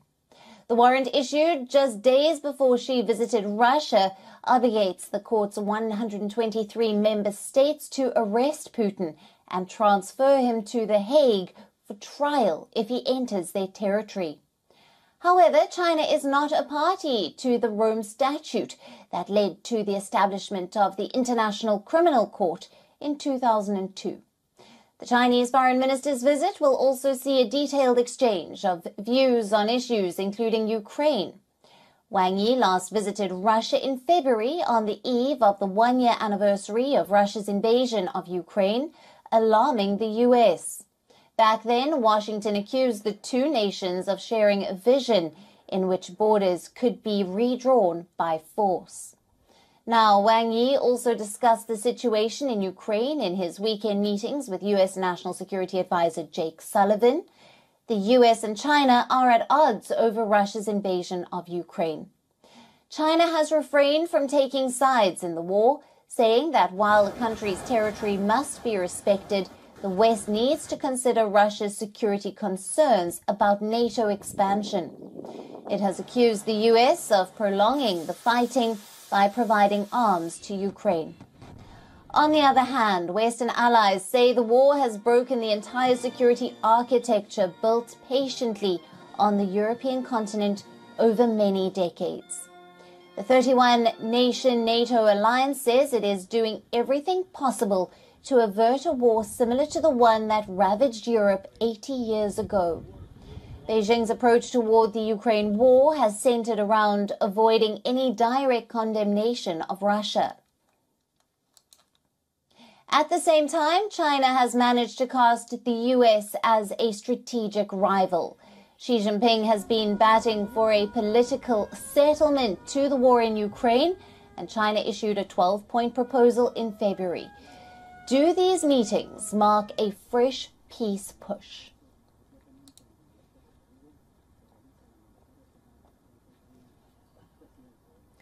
Now, for more on this, we have with us Ben Aris, the founder and editor-in-chief of BNE IntelliNews, also former Moscow bureau chief for the Daily Telegraph. Hello to you, Ben. Thank you for being with us. Now, what do we make of China's top diplomats' four-day trip to Russia? What are we expecting from these meetings? Well, indeed. I mean, as you mentioned in your report, China already has offered a peace plan, a 12-point plan, which they floated on the anniversary of the start of the war at the end of February earlier this year. And I think at the end of the day, China would rather have not seen this war happen. It's very destabilizing. It's very destructive. It just inflames tensions that were already there between East and West, and not just between NATO and Russia, but indeed between America and China as well. And China's been put in the awkward position where, on the one hand, it backs Putin's idea that he doesn't want to see a unipolar world, in other words, a world led by the US, and would rather have a multipolar world. And China ascribes to that point of view as well. But the way of going about getting that multipolar world, in other words, by starting a war in Ukraine, which is what Putin has done, is not in Chinese interest. So they would like to see this go away. But they're in a tricky position whereby they want to see the war stop, but they need to back Russia, and the peace plan that they proposed in February was basically giving Russia everything that it's got. It froze the conflict, allowed Russia to retain the territories it had. It basically turned the whole of East Ukraine into a giant demilitarized zone. And that was never going to fly in Kiev, although Zelensky was very polite. He said, thank you very much, but we have our own plan. And here they're having another go. I think the difference now is the context has changed in so much as there's clearly some Ukraine fatigue in the West. And so another peace proposal might be there might be more room to make this one work, or at least to start the process of getting people around the negotiating table to talk about possibilities. Chinese plan, as it stands, is unacceptable, but I think people may be more prepared to talk now than they were 6 months ago. And Ben, is Xi Jinping pursuing a China-led settlement to the Ukraine crisis? And what would this mean for China on the global stage? Well, you also have to bear in mind that here that Xi Jinping is not just playing to the Ukrainians, Russians and trying to stop the war. He's also playing to the gallery, to the global south. You know, we just had the BRICS summit in July and the G20 summit. And China is positioning itself here as a mediator, as someone that people in the global south, if they have a problem with the West, a showdown with the West in sanctions or whatever it is, that they can go to China as you know, an honest broker in order to represent their interests. And in that sense, it doesn't really matter if this peace process comes to fruition or not. China has positioned itself as this sort of neutral entity that can speak on behalf and represent the global markets, the emerging markets. And they're all very interested in that. By the same token, I think a lot of the global South has not adopted sanctions against Russia because they see Russia as a useful counterweight to the West and what they perceive as bullying and weaponization of the dollar, weaponization of trade sanctions, which is all very unsettling for the emerging markets because they're not close to the West and they fear that they could be in the front line or in the crosshairs of these regimes as well. And so they're looking to both China and Russia to counterbalance what they see as an aggressive West, or at least one that they don't share values with. Right, and Ben, what are your thoughts on this visit by Wang being the laying of the groundwork for Putin's visit to Beijing for the Belt and Road Forum? Well, indeed, the Chinese have been very active diplomatically. They since they had that very high-profile meeting in Moscow when Xi Jinping went to Russia, and he very clearly put himself in the "I support Russia" camp. At the same time, you can see that as sort of China coming out and, for the first time, overtly challenging the states as the preeminent power in the world, and that China was standing up and challenging America, openly defying it, in the sense that America was sanctioning, condemning Russia, and China was throwing its support behind Russia. And there they were putting their hand up and say, actually, we're an alternative power in the world, and you need to take us seriously. And I think all of this diplomacy that's traveling around, of course, we've got the UN General Meeting this week as well, excuse me, is part of that program. It's part of China sort of putting itself at top table, and it wants to talk to all sides. It would like to de-escalate its tensions with the states because those in the South China Sea are extremely fraught. But it's a long, slow process of diplomacy. And so we're seeing the Chinese foreign minister, talking to the Russians, Putin going to Beijing later this year, but at the same time, the Chinese met with Jake Sullivan, the U.S. security advisor. And so they're trying to do sort of classic diplomacy in a rather a tense situation. Right, Ben, thank you very much for being with us and your valued insights there. My pleasure. And now let's get you some updates from the Russia-Ukraine war. Ukraine says it has recaptured more territory on the Eastern Front. It claims to have retaken 2 square kilometers of land around the strategic Bakhmut city. Now, this is being seen as a major gain for Ukraine as it ramps up its counteroffensive against Russian forces. Now, Kiev says that it has recaptured the eastern village of Klishchivka. Earlier, it had said that it gained control of a tiny nearby village, and both cities lie on higher ground, and their capture could set the stage to reasserting control over the pivotal city of Bakhmut.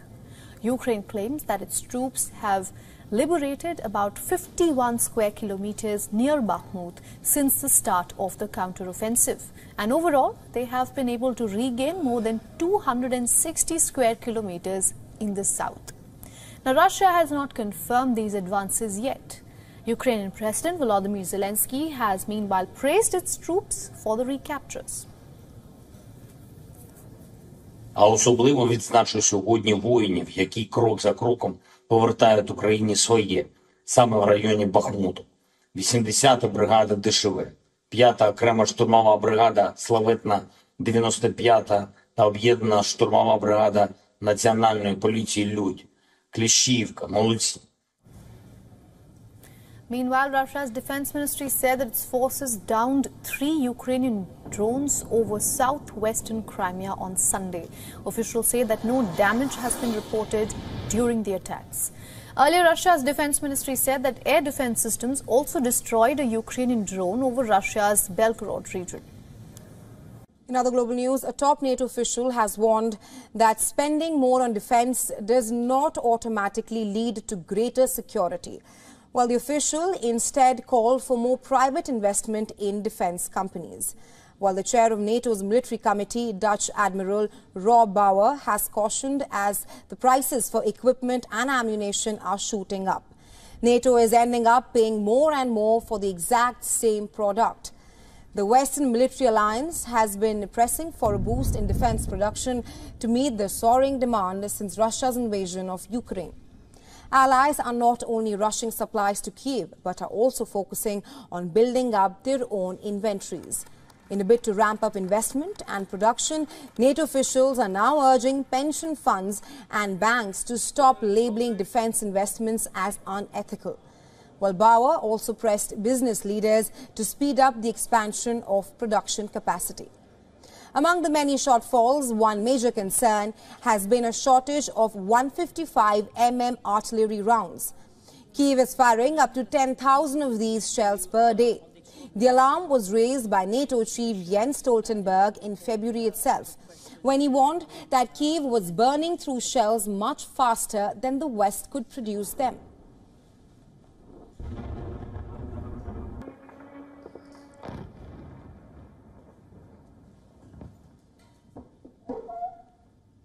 Meanwhile, former U.S. President Donald Trump is back in headlines. But this time, it is not about his indictments. In fact, it is not about his actions at all, but rather about what he said. Known for his glaring remarks on anything and almost everything, this time, the Russian president and the U.S. president are on his radar. Taking a jibe by the U.S. President Joe Biden, the Republican frontrunner said he had been in the White House. The Russia-Ukraine war would have never started. That's what Trump exactly said. Trump further added that he told the Russian President Vladimir Putin that it would be a mistake to start a war. Take a listen.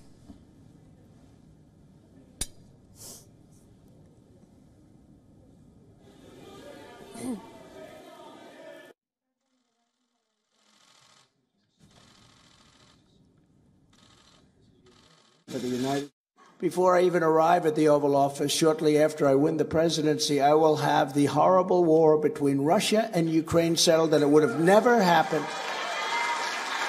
It would have never, ever happened if I was there. I used to talk to Putin about it. I've said it very openly. I talked to him about it. It was the apple of his eye. I said, don't do it, Vladimir. Don't do it, Vladimir. Well, the former U.S. president's term ended officially on January 20th in 2021. And Russia announced deployment of 3,000 paratroopers to the border for large-scale exercises in February 2021. Well, Joe Biden's age has become a matter of debate in political circle in the U.S. Jumping into the debate, Donald Trump said that Biden was not too old to seek a second term, while adding quickly that he thinks Biden is rather incompetent. Donald Trump is currently the leading presidential candidate for Republicans. Meanwhile, U.S. President Joe Biden has also announced his re-election bid. If Biden wins the presidential bid from Democrats, both the leaders are likely to be in for a rematch in the 2024 polls. At the time, Joe Biden will be almost 82 and Trump will be 78.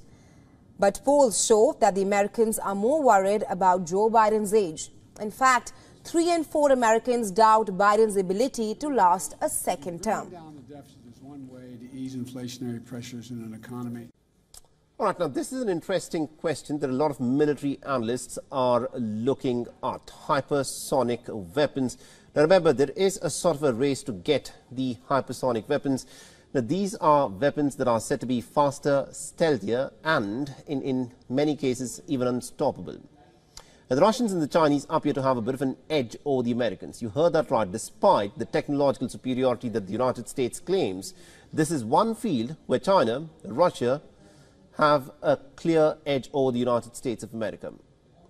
Now, hypersonic missile systems may disrupt the delicate strategic balance of power between the nuclear states. Hypersonic missiles are basically projectiles that can move at a speed of at least about 5 Mach, that is 5 times the speed of sound. Now, this is about 1.7 kilometers per second or 6,174 kilometers per hour. Now, this, remember, is pretty fast, and the speed is a key factor in making these missiles unstoppable. Another thing which makes them unstoppable is their unpredictable trajectory. Their unpredictable trajectory, of course, makes it much more difficult for radar systems to detect them and for them to be stopped mid-air. Now, these hypersonic missiles can carry conventional explosives or nuclear warheads, but despite investing billions of dollars in these weapons for over decades, the United States, even now, till now, has not been able to gain any kind of substantial success. Now, even in this year's budget, the Pentagon has set aside a staggering $5 billion for hypersonic weapons. The United States is also tapping into the private sector to help develop them to a degree that has rarely been attempted in the past. But these programs are still in very nascent stages. Now, Washington's failure can be attributed to several reasons, like failed flight tests, inadequate testing infrastructure, and also a lack of clear plan for fielding these weapons. Thus, Washington is struggling to keep up with its core competitors, even when it comes to these weapons.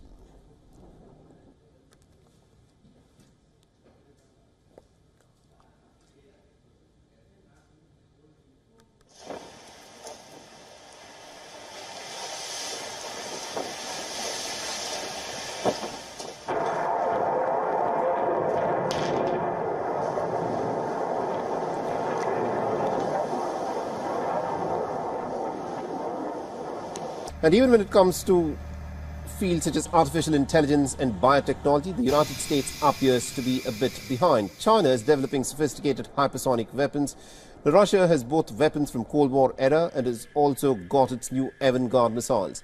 This is a hypersonic weapon that can reach the United States, and now this should be alarming enough for Washington, as these weapons are capable of evading early warning systems of the United States.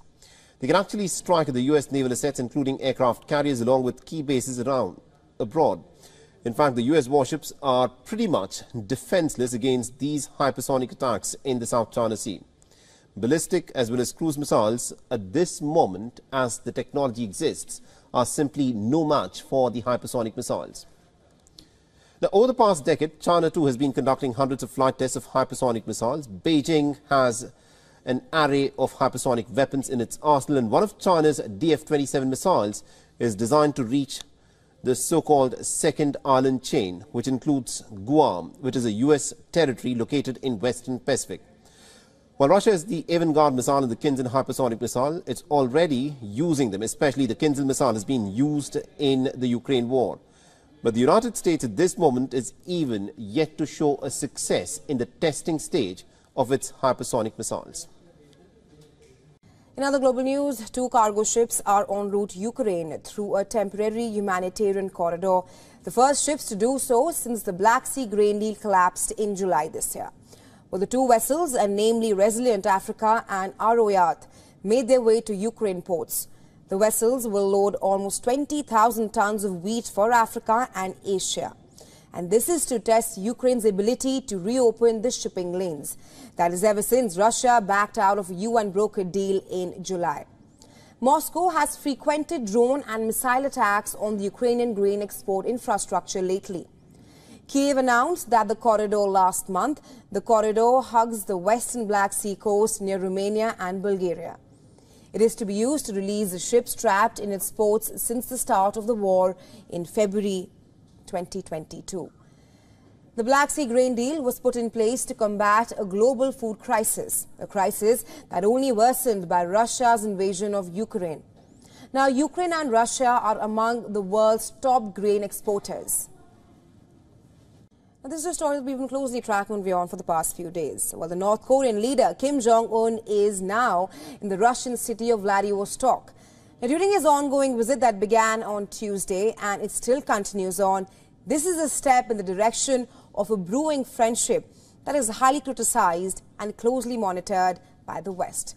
This is being seen as a violation of UN sanction on North Korea, a claim that Russia says stands no ground. Kim is accompanied by Russian Defense Minister Sergei Shoigu, like you can see on your screens, and is in the port city to view the Russian Pacific Fleet's Marshal Shapshornikov frigate. Well, Kim also inspected Russian nuclear-capable strategic bombers and hypersonic Kinzhal missiles. Shoigu paraded a curious scheme around the facility to showcase the Tu-160, Tu-95 and Tu-22M3 strategic bombers. This weaponry forms the backbone of Russian air attack force. and is capable of carrying nuclear weapons. While Kim extended an invitation to the Russian President Vladimir Putin to visit North Korea upon meeting him on Thursday. And an invitation he has since graciously accepted. Well, the meeting included a gift exchange as well, a gift fitting the profile of both the leaders. They each gained a rifle out of the exchange. While the West worries about the possibility of a highly sensitive cooperation simmering between the two nations, Kim continues to drift around Russia in a shiny convoy of flashy cars. Well, the visit has been under scrutiny since it began earlier this week. South Korea and the US have pointed out that any military cooperation with Pyongyang goes against the UN sanctions, and that the allies would ensure that there is a price to pay.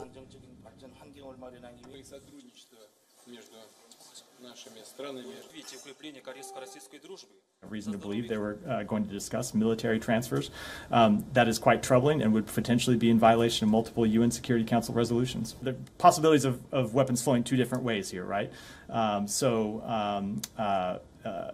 With respect to either direction, we would watch very closely and be concerned and will not hesitate to pose sanctions if and when it's appropriate.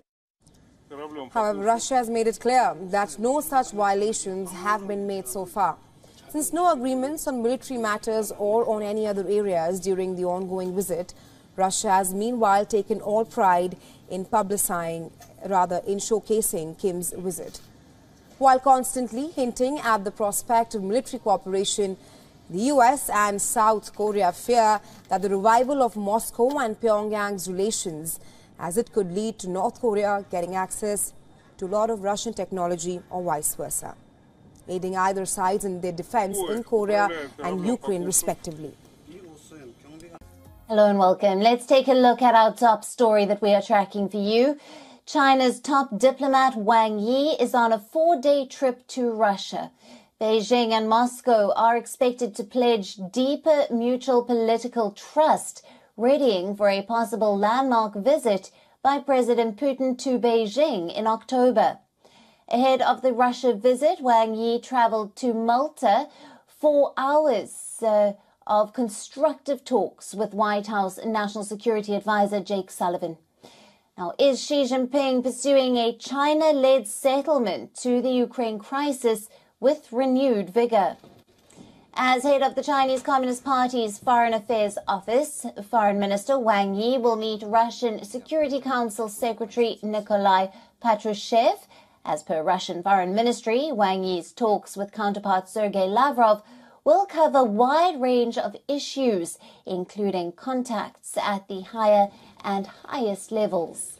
Now, Wang Yi is expected to lay the groundwork for Putin's visit to Beijing for the Third Belt and Road Forum after an invitation by Xi during a high-profile visit to Moscow in March. Now, Putin is not known to have traveled abroad since the International Criminal Court issued a warrant against him on grounds of illegally deporting children from Ukraine. On the 1st of September, Putin said that he expected to meet Xi Jinping soon, but did not explicitly confirm that he would travel to China again. The warrant issued just days before Xi visited Russia obligates the court's 123 member states to arrest Putin and transfer him to The Hague for trial if he enters their territory. However, China is not a party to the Rome Statute that led to the establishment of the International Criminal Court in 2002. The Chinese foreign minister's visit will also see a detailed exchange of views on issues including Ukraine. Wang Yi last visited Russia in February on the eve of the one-year anniversary of Russia's invasion of Ukraine, alarming the US. Back then, Washington accused the two nations of sharing a vision in which borders could be redrawn by force. Now, Wang Yi also discussed the situation in Ukraine in his weekend meetings with U.S. National Security Advisor Jake Sullivan. The U.S. and China are at odds over Russia's invasion of Ukraine. China has refrained from taking sides in the war, saying that while the country's territory must be respected, The West needs to consider Russia's security concerns about NATO expansion. It has accused the US of prolonging the fighting by providing arms to Ukraine. On the other hand, Western allies say the war has broken the entire security architecture built patiently on the European continent over many decades. The 31-nation NATO alliance says it is doing everything possible to avert a war similar to the one that ravaged Europe 80 years ago. Beijing's approach toward the Ukraine war has centered around avoiding any direct condemnation of Russia. At the same time, China has managed to cast the US as a strategic rival. Xi Jinping has been batting for a political settlement to the war in Ukraine, and China issued a 12-point proposal in February. Do these meetings mark a fresh peace push?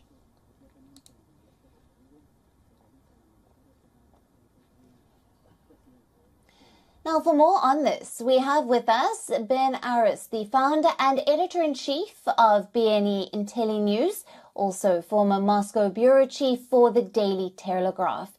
Hello to you, Ben. Thank you for being with us. Now, what do we make of China's top diplomats' four-day trip to Russia? What are we expecting from these meetings? Well, indeed. I mean, as you mentioned in your report, that China already has offered a peace plan, a 12-point plan, which they floated on the anniversary of the start of the war at the end of February earlier this year. And I think at the end of the day, China would rather have not seen this war happen. It's very destabilizing. It's very destructive. It just inflames tensions that were already there between East and West, and not just between NATO and Russia, but indeed between America and China as well. And China's been put in the awkward position where, on the one hand, it backs Putin's idea that he doesn't want to see a unipolar world, in other words, a world led by the US, and would rather have a multipolar world. And China ascribes to that point of view as well.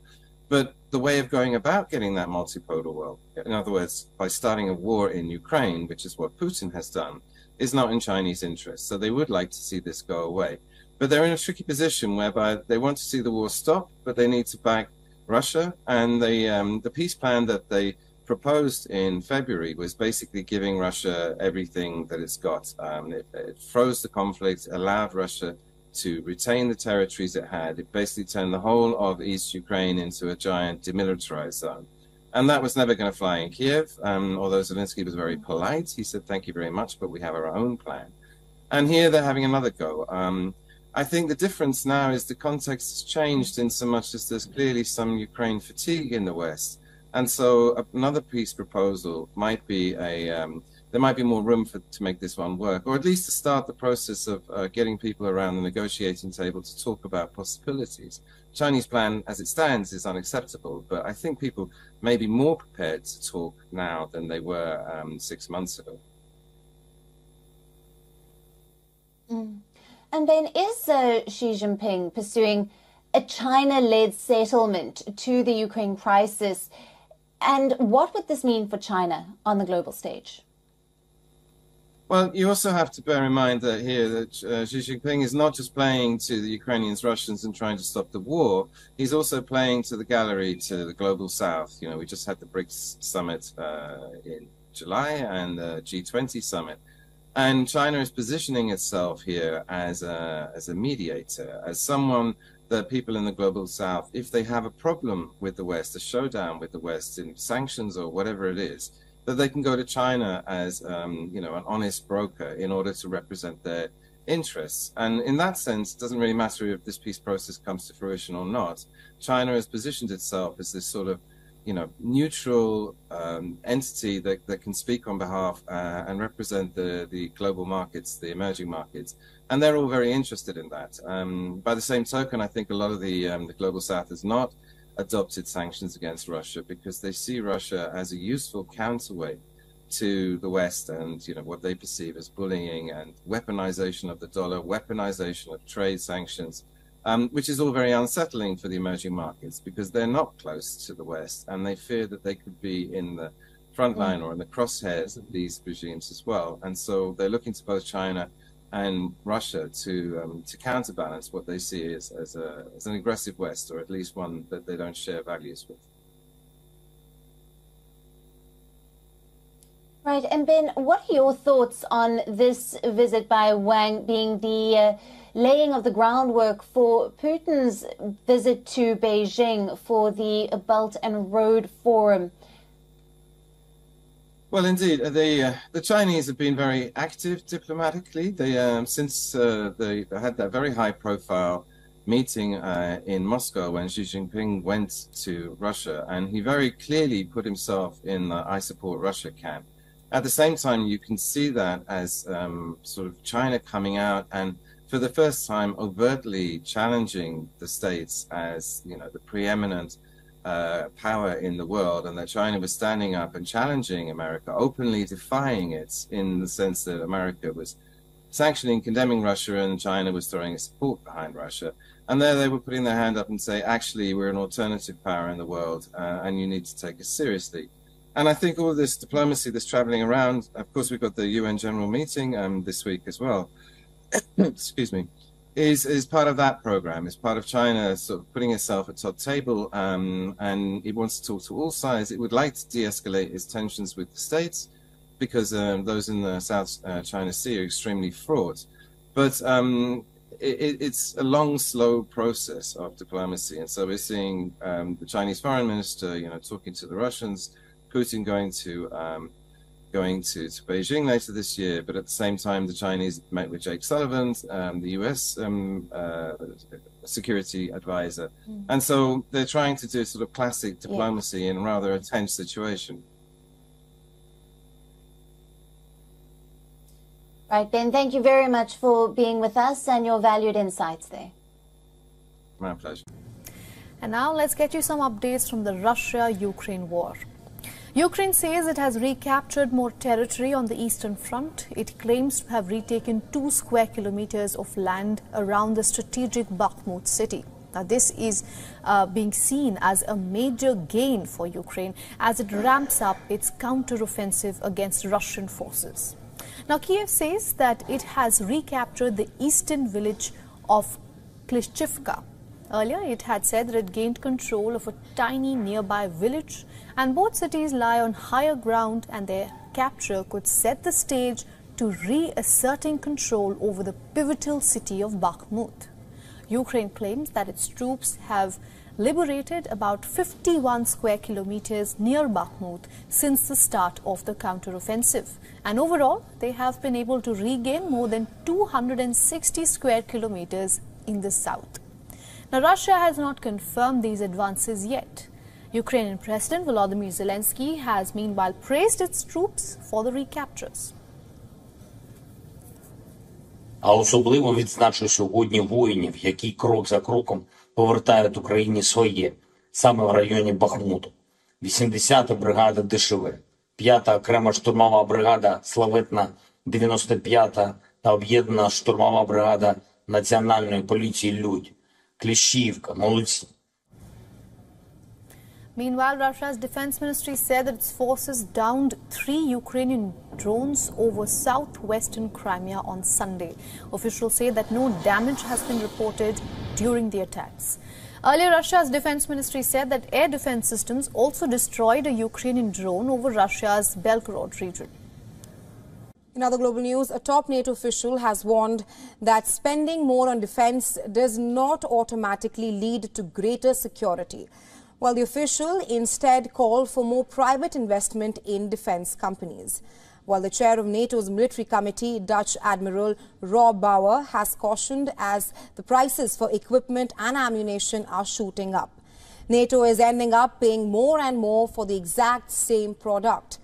The Western military alliance has been pressing for a boost in defense production to meet the soaring demand since Russia's invasion of Ukraine.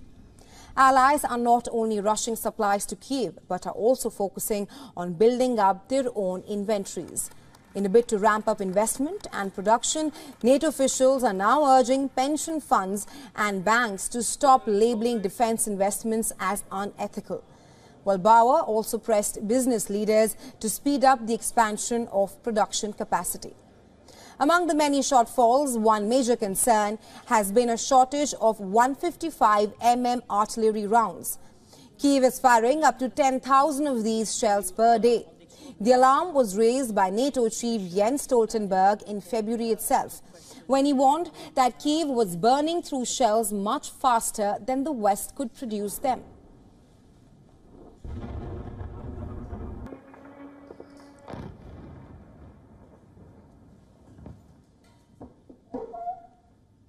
Meanwhile, former U.S. President Donald Trump is back in headlines. But this time, it is not about his indictments. In fact, it is not about his actions at all, but rather about what he said. Known for his glaring remarks on anything and almost everything, this time, the Russian president and the U.S. president are on his radar. Taking a jibe by the U.S. President Joe Biden, the Republican frontrunner said he had been in the White House. The Russia-Ukraine war would have never started. That's what Trump exactly said. Trump further added that he told the Russian President Vladimir Putin that it would be a mistake to start a war. Take a listen.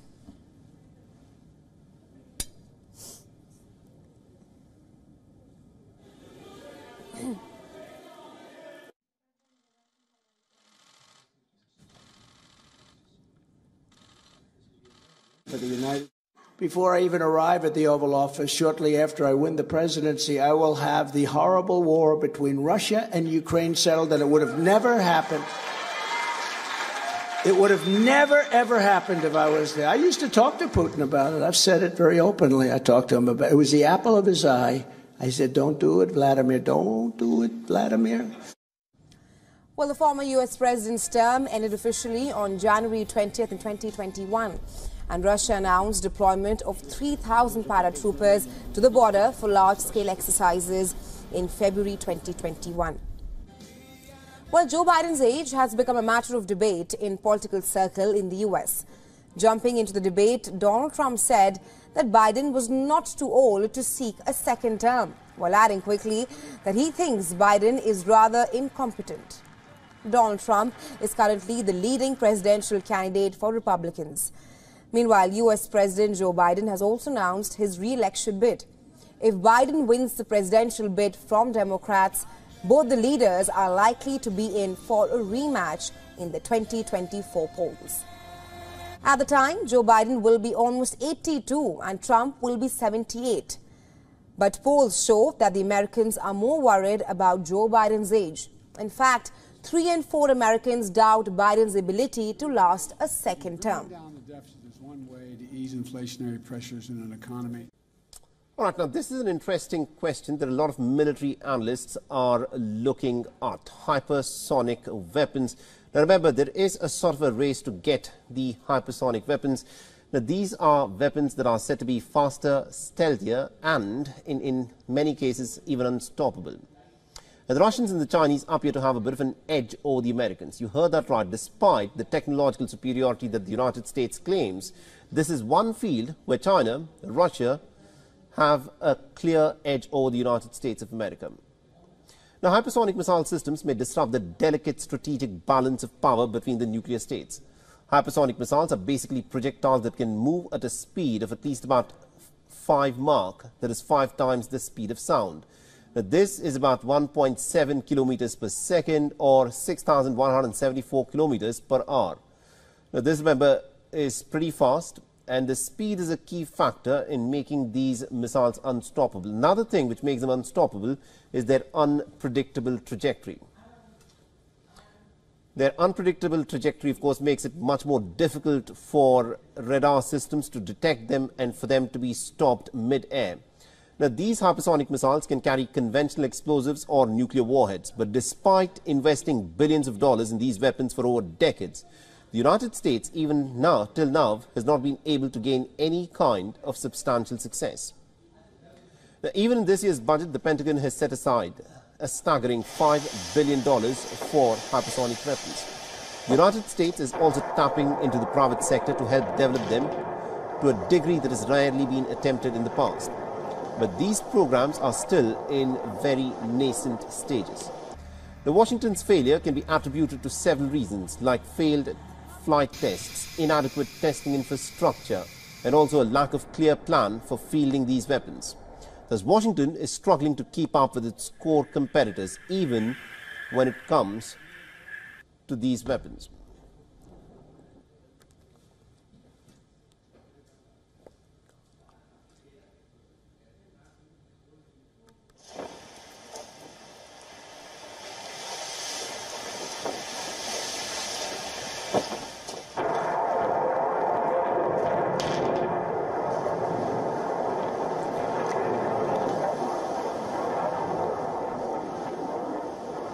And even when it comes to fields such as artificial intelligence and biotechnology, the United States appears to be a bit behind. China is developing sophisticated hypersonic weapons.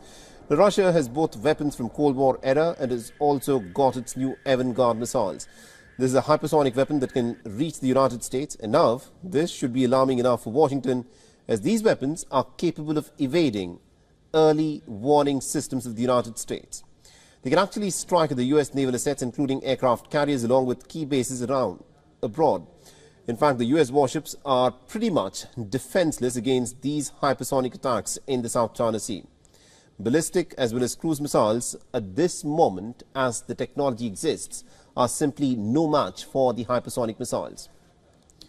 Now, over the past decade, China too has been conducting hundreds of flight tests of hypersonic missiles. Beijing has an array of hypersonic weapons in its arsenal, and one of China's DF-27 missiles is designed to reach the so-called second island chain, which includes Guam, which is a U.S. territory located in Western Pacific. While Russia has the avant-garde missile and the Kinzhal hypersonic missile, it's already using them, especially the Kinzhal missile has been used in the Ukraine war. But the United States at this moment is even yet to show a success in the testing stage of its this year. Well, the two vessels, namely Resilient Africa and Aroyat, made their way to Ukraine ports. The vessels will load almost 20,000 tons of wheat for Africa and Asia. And this is to test Ukraine's ability to reopen the shipping lanes. That is ever since Russia backed out of a UN brokered deal in July. Moscow has frequented drone and missile attacks on the Ukrainian grain export infrastructure lately. Kiev announced that the corridor last month. The corridor hugs the western Black Sea coast near Romania and Bulgaria. It is to be used to release the ships trapped in its ports since the start of the war in February 2022. The Black Sea grain deal was put in place to combat a global food crisis, a crisis that only worsened by Russia's invasion of Ukraine. Now, Ukraine and Russia are among the world's top grain exporters. Now, this is a story that we've been closely tracking on WION for the past few days. Well, the North Korean leader Kim Jong-un is now in the Russian city of Vladivostok. Now, during his ongoing visit that began on Tuesday and it still continues on, this is a step in the direction of a brewing friendship that is highly criticized and closely monitored by the West. This is being seen as a violation of UN sanction on North Korea, a claim that Russia says stands no ground. Kim is accompanied by Russian Defense Minister Sergei Shoigu, like you can see on your screens, and is in the port city to view the Russian Pacific Fleet's Marshal Sharpshonikov frigate.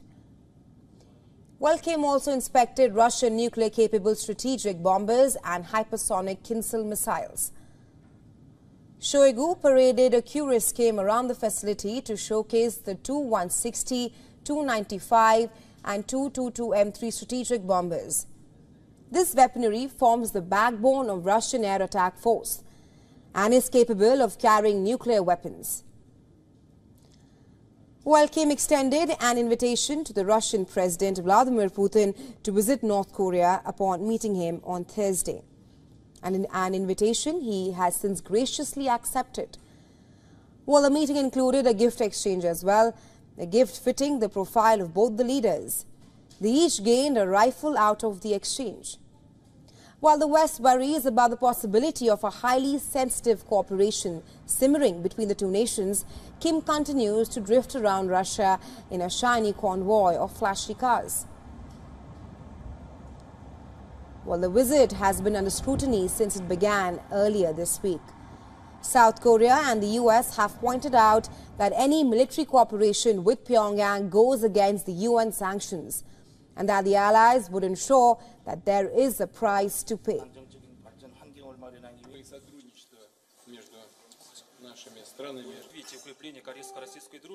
Reason to believe they were going to discuss military transfers. That is quite troubling and would potentially be in violation of multiple UN Security Council resolutions. The possibilities of weapons flowing two different ways here, right?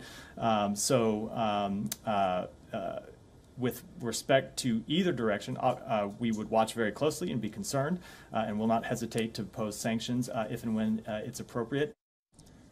However, Russia has made it clear that no such violations have been made so far.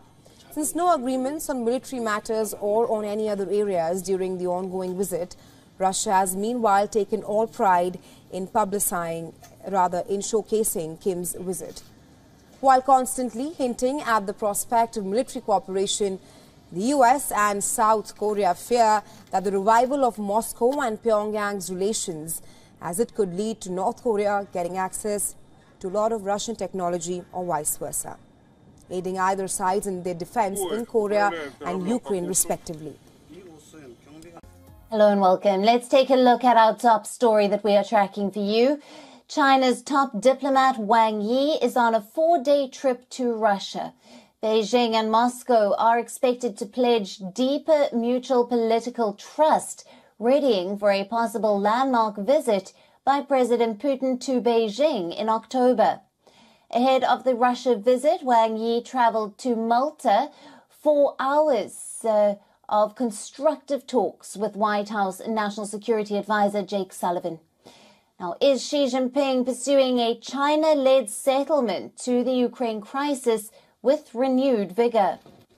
As head of the Chinese Communist Party's Foreign Affairs Office, Foreign Minister Wang Yi will meet Russian Security Council Secretary Nikolai Patrushev.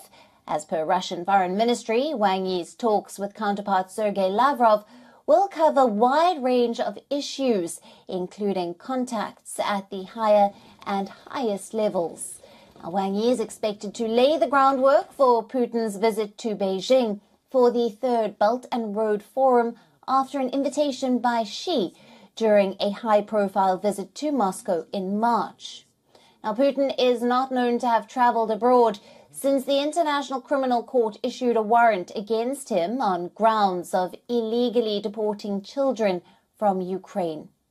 On the 1st of September, Putin said that he expected to meet Xi Jinping soon, but did not explicitly confirm that he would travel to China again.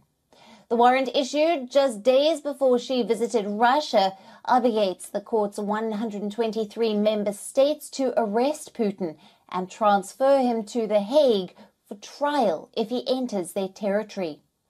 However, China is not a party to the Rome Statute that led to the establishment of the International Criminal Court in 2002. The Chinese foreign minister's visit will also see a detailed exchange of views on issues including Ukraine. Wang Yi last visited Russia in February on the eve of the 1-year anniversary of Russia's invasion of Ukraine, alarming the US. Back then, Washington accused the two nations of sharing a vision in which borders could be redrawn by force. Now, Wang Yi also discussed the situation in Ukraine in his weekend meetings with U.S. National Security Advisor Jake Sullivan. The U.S. and China are at odds over Russia's invasion of Ukraine. China has refrained from taking sides in the war, saying that while the country's territory must be respected, the West needs to consider Russia's security concerns about NATO expansion. It has accused the U.S. of prolonging the fighting by providing arms to Ukraine. On the other hand, Western allies say the war has broken the entire security architecture built patiently on the European continent over many decades. The 31-nation NATO alliance says it is doing everything possible to avert a war similar to the one that ravaged Europe 80 years ago. Beijing's approach toward the Ukraine war has centered around avoiding any direct condemnation of Russia. At the same time, China has managed to cast the US as a strategic rival. Xi Jinping has been batting for a political settlement to the war in Ukraine and China issued a 12-point proposal in February. Do these meetings mark a fresh peace push?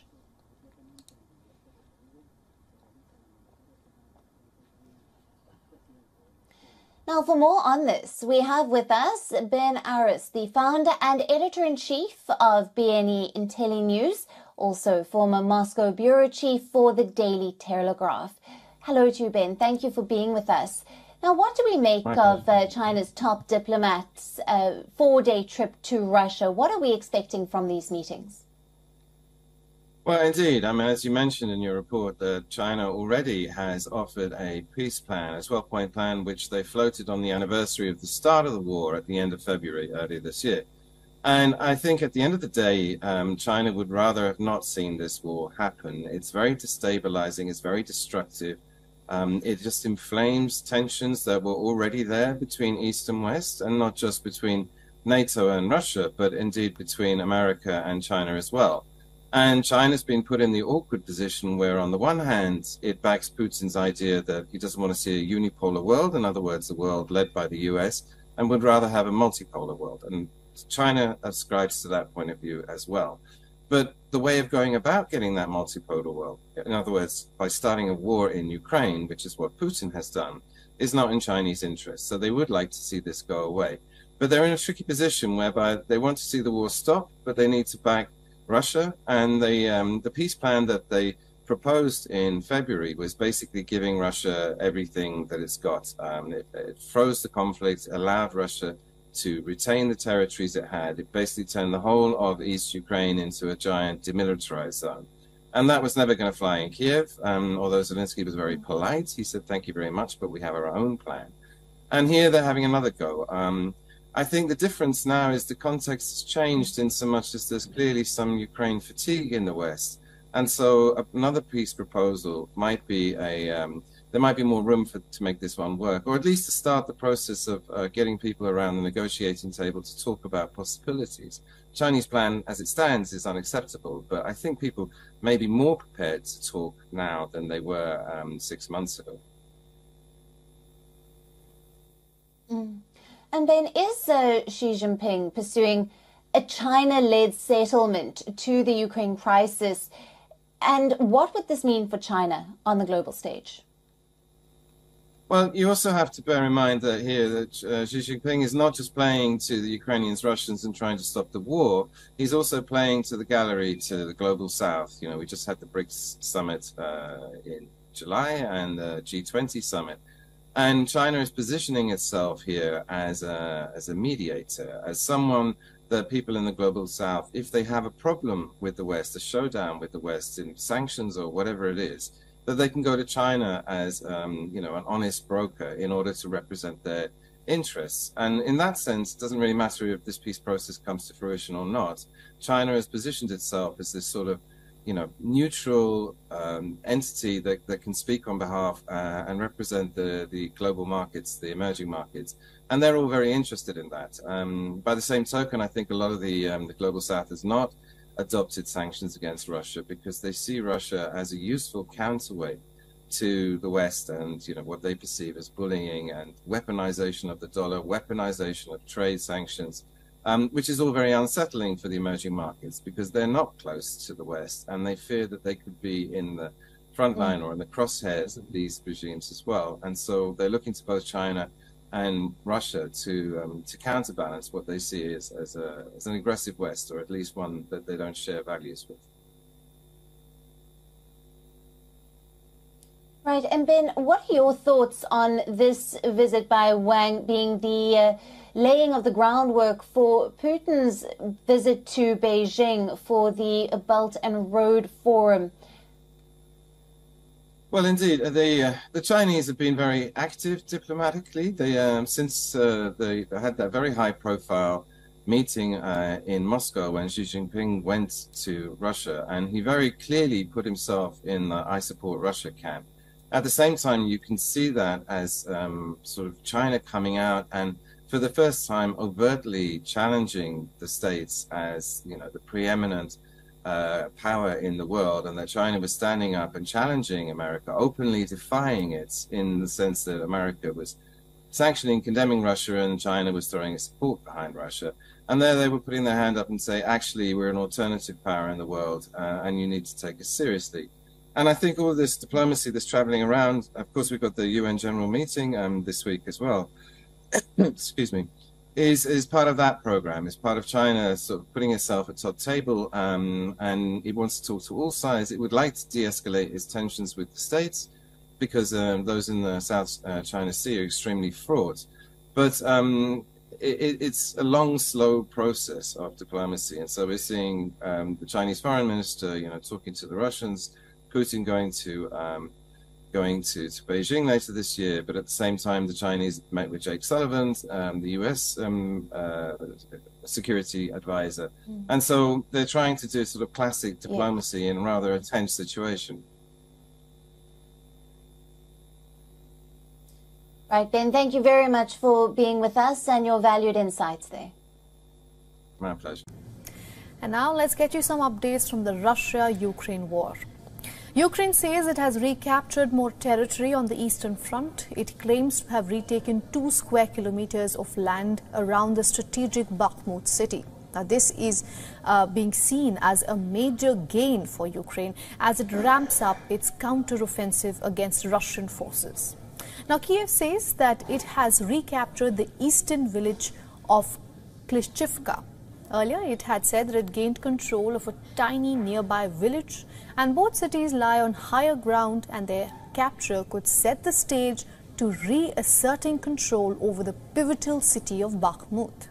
Ukraine claims that its troops have liberated about 51 square kilometers near Bakhmut since the start of the counter-offensive. And overall, they have been able to regain more than 260 square kilometers in the south. Now, Russia has not confirmed these advances yet. Ukrainian President Volodymyr Zelensky has meanwhile praised its troops for the recaptures. А особливо відзначу сьогодні воїнів, які крок за кроком повертають Україні своє, саме в районі Бахмуту. 80-та бригада ДШВ, 5-та окрема штурмова бригада славетна 95-та та об'єднана штурмова бригада Національної поліції «Людь». Кліщівка, молодці. Meanwhile, Russia's defense ministry said that its forces downed 3 Ukrainian drones over southwestern Crimea on Sunday. Officials say that no damage has been reported during the attacks. Earlier, Russia's defense ministry said that air defense systems also destroyed a Ukrainian drone over Russia's Belgorod region. In other global news, a top NATO official has warned that spending more on defense does not automatically lead to greater security, while the official instead called for more private investment in defense companies. While the chair of NATO's military committee, Dutch Admiral Rob Bauer, has cautioned as the prices for equipment and ammunition are shooting up. NATO is ending up paying more and more for the exact same product. The Western military alliance has been pressing for a boost in defense production to meet the soaring demand since Russia's invasion of Ukraine. Allies are not only rushing supplies to Kyiv, but are also focusing on building up their own inventories. In a bid to ramp up investment and production, NATO officials are now urging pension funds and banks to stop labeling defense investments as unethical. While Bauer also pressed business leaders to speed up the expansion of production capacity. Among the many shortfalls, one major concern has been a shortage of 155 mm artillery rounds. Kyiv is firing up to 10,000 of these shells per day. The alarm was raised by NATO chief Jens Stoltenberg in February itself, when he warned that Kyiv was burning through shells much faster than the West could produce them.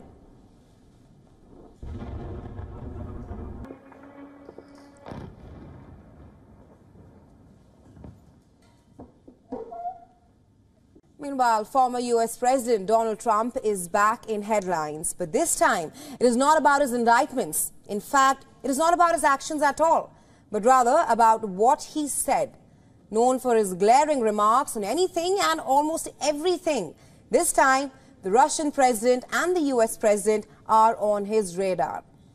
Taking a jibe by the U.S. President Joe Biden, the Republican frontrunner said he had been in the White House. the Russia-Ukraine war would have never started. That's what Trump exactly said. Trump further added that he told the Russian President Vladimir Putin that it would be a mistake to start a war. Take a listen.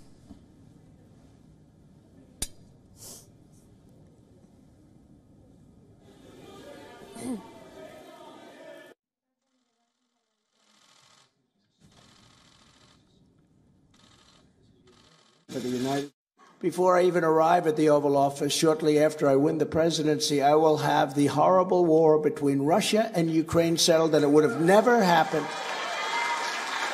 It would have never, ever happened if I was there. I used to talk to Putin about it. I've said it very openly. I talked to him about it. It was the apple of his eye. I said, don't do it, Vladimir. Don't do it, Vladimir. Well, the former U.S. president's term ended officially on January 20th in 2021. And Russia announced deployment of 3,000 paratroopers to the border for large-scale exercises in February 2021. Well, Joe Biden's age has become a matter of debate in political circle in the U.S. Jumping into the debate, Donald Trump said that Biden was not too old to seek a second term, while adding quickly that he thinks Biden is rather incompetent. Donald Trump is currently the leading presidential candidate for Republicans. Meanwhile, U.S. President Joe Biden has also announced his re-election bid. If Biden wins the presidential bid from Democrats, both the leaders are likely to be in for a rematch in the 2024 polls. At the time, Joe Biden will be almost 82 and Trump will be 78. But polls show that the Americans are more worried about Joe Biden's age. In fact, 3 in 4 Americans doubt Biden's ability to last a second term. One way to ease inflationary pressures in an economy. All right, now this is an interesting question that a lot of military analysts are looking at. Hypersonic weapons. Now remember, there is a sort of a race to get the hypersonic weapons. Now these are weapons that are said to be faster, stealthier and in many cases even unstoppable. Now, the Russians and the Chinese appear to have a bit of an edge over the Americans. You heard that right. Despite the technological superiority that the United States claims, this is one field where China and Russia have a clear edge over the United States of America. Now, hypersonic missile systems may disrupt the delicate strategic balance of power between the nuclear states. Hypersonic missiles are basically projectiles that can move at a speed of at least about 5 Mach, that is 5 times the speed of sound. Now, this is about 1.7 kilometers per second or 6,174 kilometers per hour. Now, this, remember, is pretty fast, and the speed is a key factor in making these missiles unstoppable. Another thing which makes them unstoppable is their unpredictable trajectory. Their unpredictable trajectory, of course, makes it much more difficult for radar systems to detect them and for them to be stopped mid-air. Now, these hypersonic missiles can carry conventional explosives or nuclear warheads, but despite investing billions of dollars in these weapons for over decades, the United States, even now, till now, has not been able to gain any kind of substantial success. Now, even in this year's budget, the Pentagon has set aside a staggering $5 billion for hypersonic weapons. The United States is also tapping into the private sector to help develop them to a degree that has rarely been attempted in the past. But these programs are still in very nascent stages. The Washington's failure can be attributed to several reasons, like failed flight tests, inadequate testing infrastructure, and also a lack of clear plan for fielding these weapons. Thus, Washington is struggling to keep up with its core competitors, even when it comes to these weapons.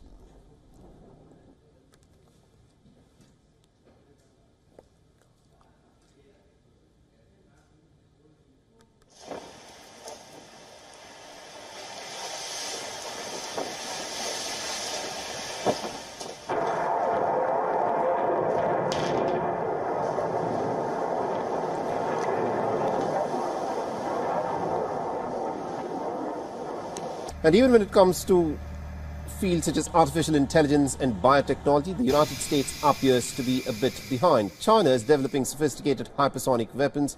Russia has both weapons from Cold War era and has also got its new avant-garde missiles.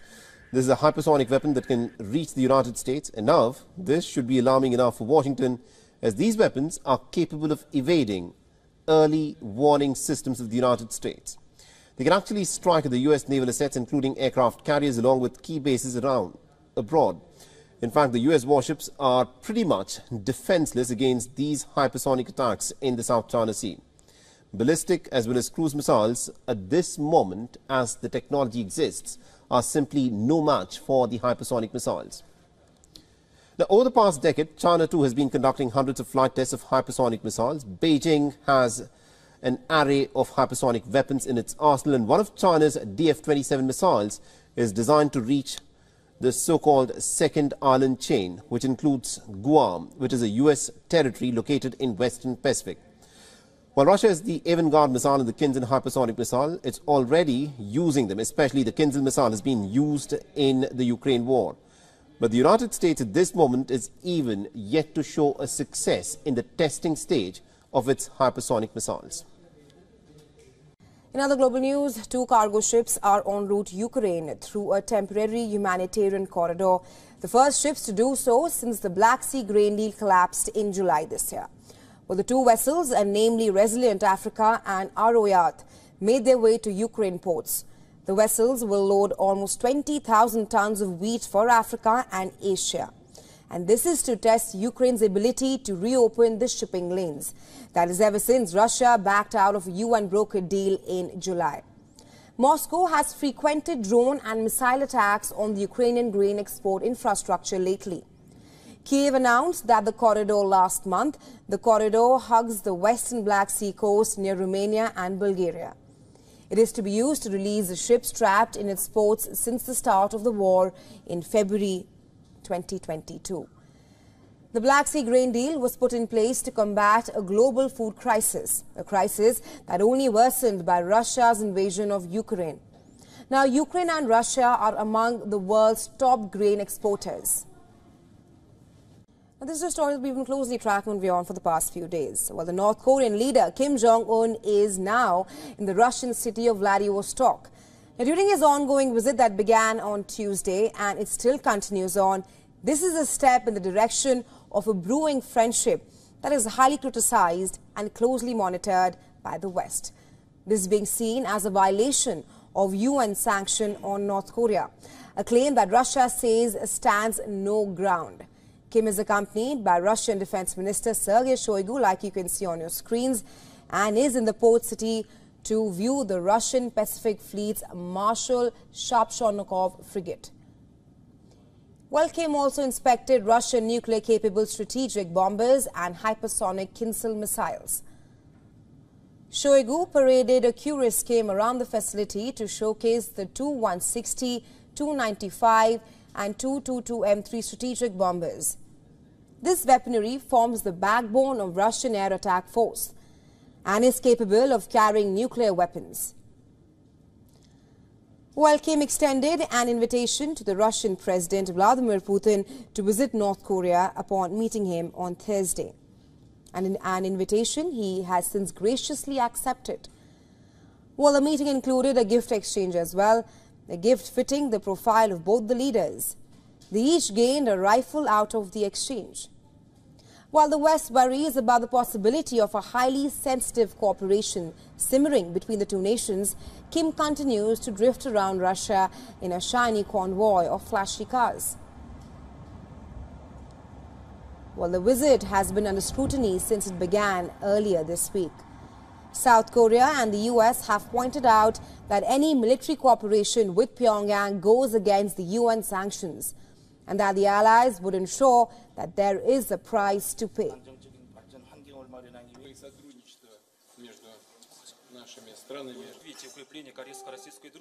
Reason to believe they were going to discuss military transfers.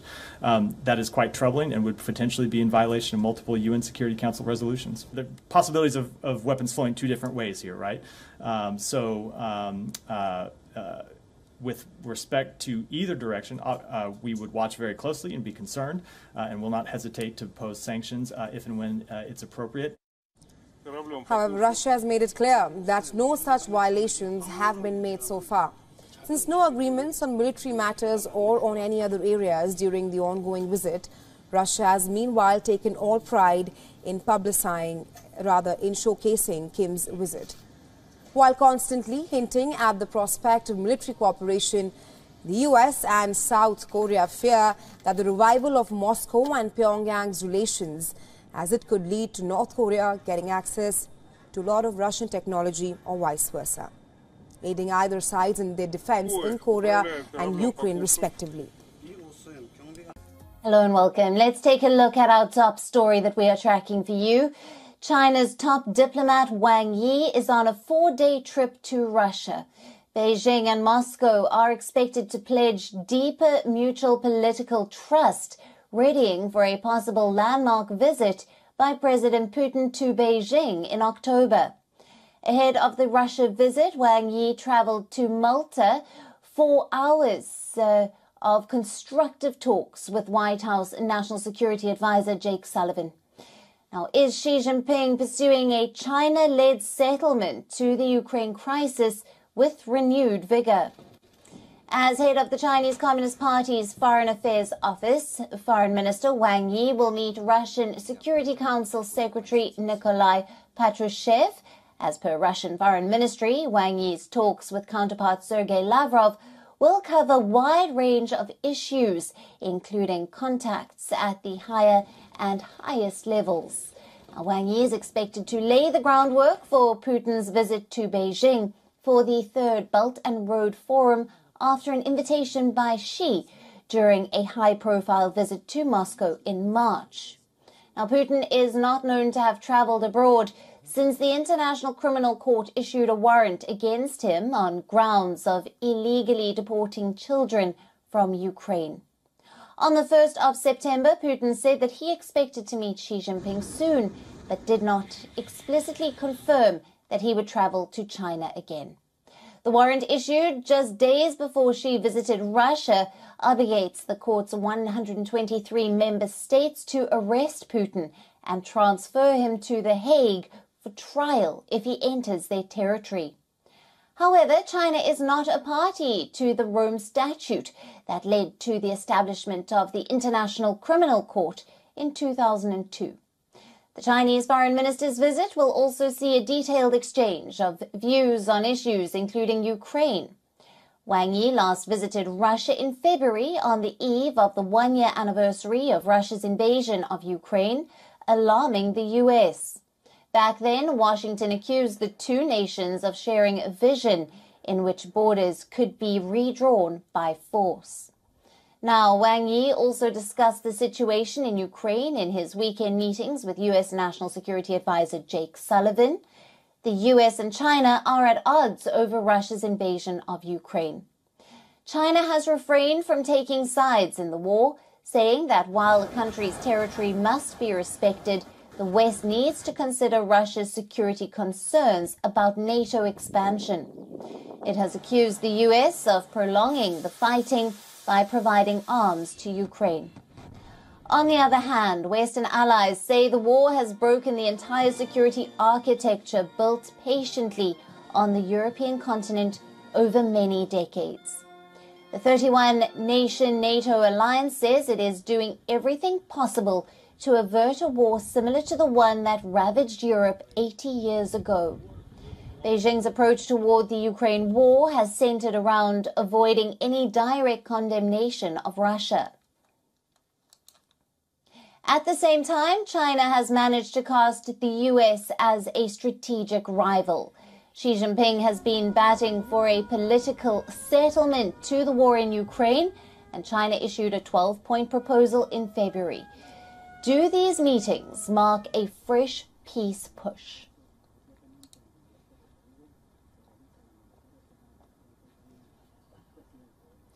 Now, for more on this, we have with us Ben Aris, the founder and editor-in-chief of BNE IntelliNews, also former Moscow bureau chief for the Daily Telegraph. Hello to you, Ben. Thank you for being with us. Now, what do we make of China's top diplomats' 4-day trip to Russia? What are we expecting from these meetings? Well, indeed. I mean, as you mentioned in your report, China already has offered a peace plan, a 12-point plan, which they floated on the anniversary of the start of the war at the end of February earlier this year. And I think at the end of the day, China would rather have not seen this war happen. It's very destabilizing, it's very destructive. It just inflames tensions that were already there between East and West, and not just between NATO and Russia, but indeed between America and China as well. And China's been put in the awkward position where, on the one hand, it backs Putin's idea that he doesn't want to see a unipolar world, in other words, a world led by the US, and would rather have a multipolar world. And China ascribes to that point of view as well. But the way of going about getting that multipolar world, in other words, by starting a war in Ukraine, which is what Putin has done, is not in Chinese interest. So they would like to see this go away.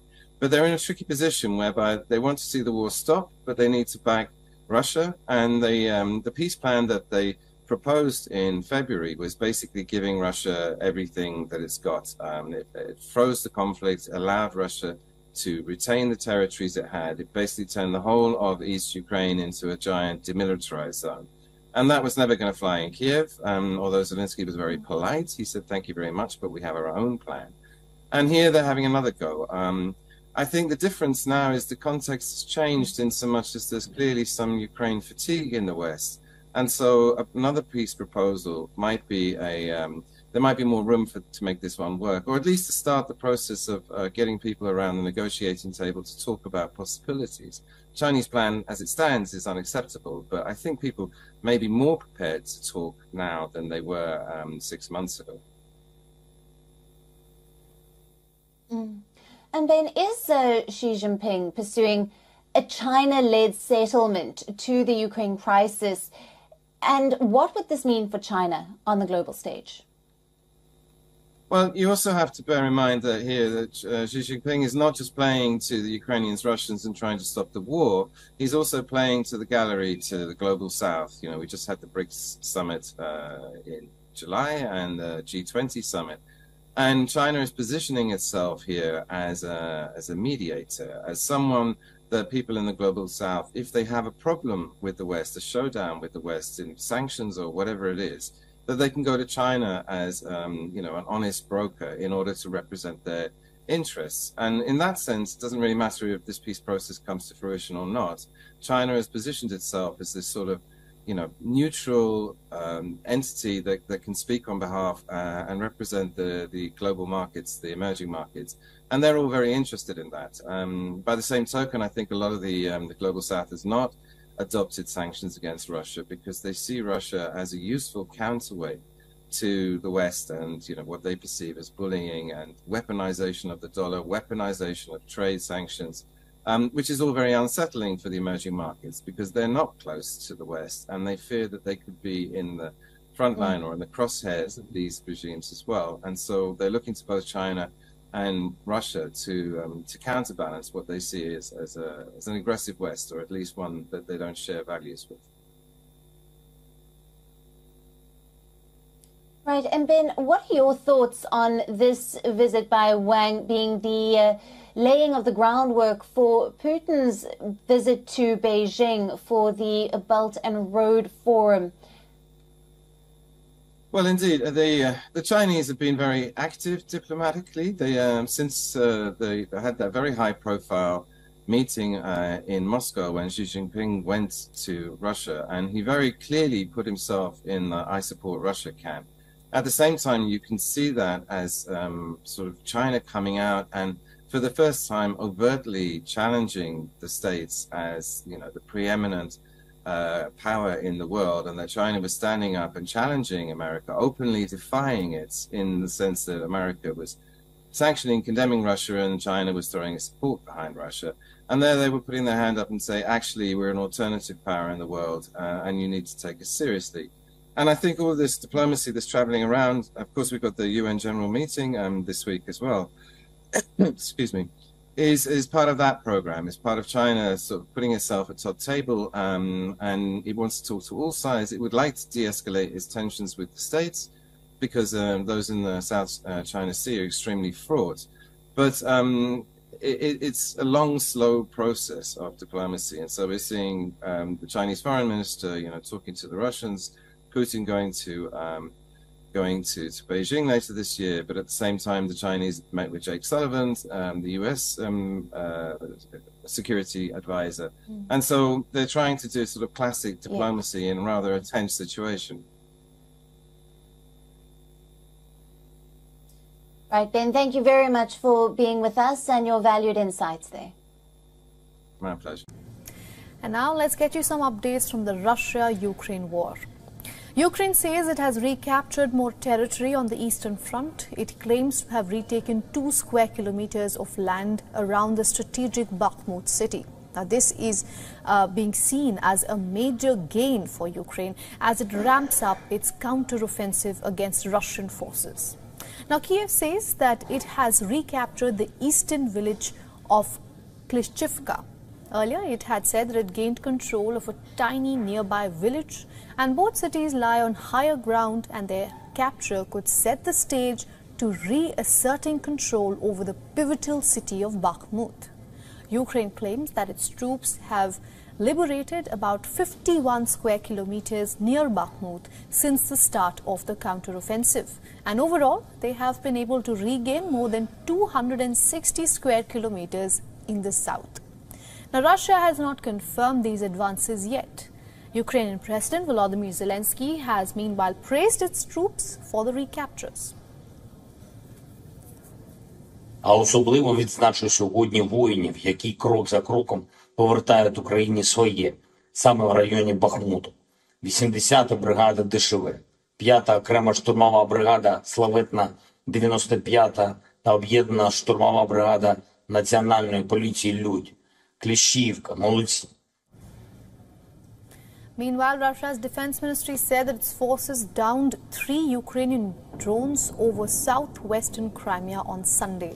Officials say that no damage has been reported during the attacks.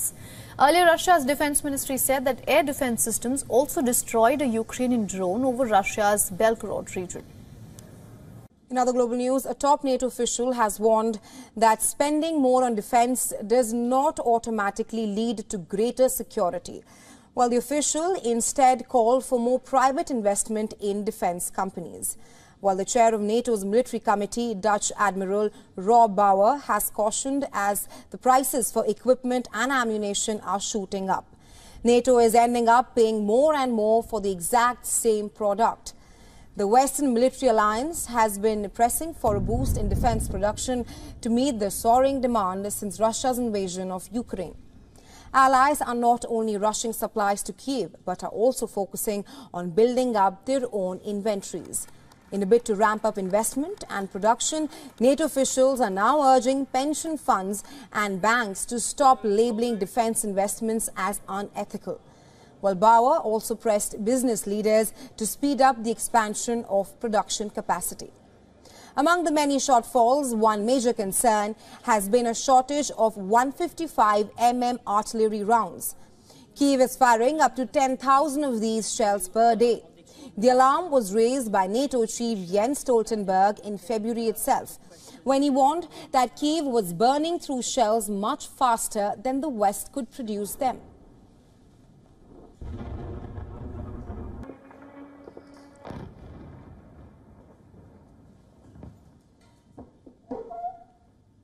Meanwhile, former U.S. President Donald Trump is back in headlines. But this time, it is not about his indictments. In fact, it is not about his actions at all, but rather about what he said. Known for his glaring remarks on anything and almost everything, this time, the Russian president and the U.S. president are on his radar. Taking a jibe by the U.S. President Joe Biden, the Republican frontrunner said he had been in the White House.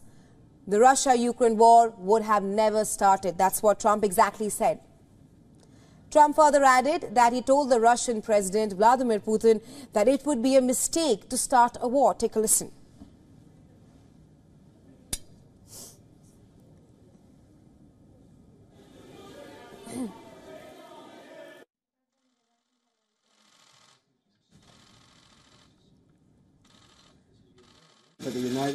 Before I even arrive at the Oval Office, shortly after I win the presidency, I will have the horrible war between Russia and Ukraine settled, and it would have never happened. It would have never, ever happened if I was there. I used to talk to Putin about it. I've said it very openly. I talked to him about it. It was the apple of his eye. I said, don't do it, Vladimir. Don't do it, Vladimir. Well, the former U.S. president's term ended officially on January 20th in 2021. And Russia announced deployment of 3,000 paratroopers to the border for large-scale exercises in February 2021.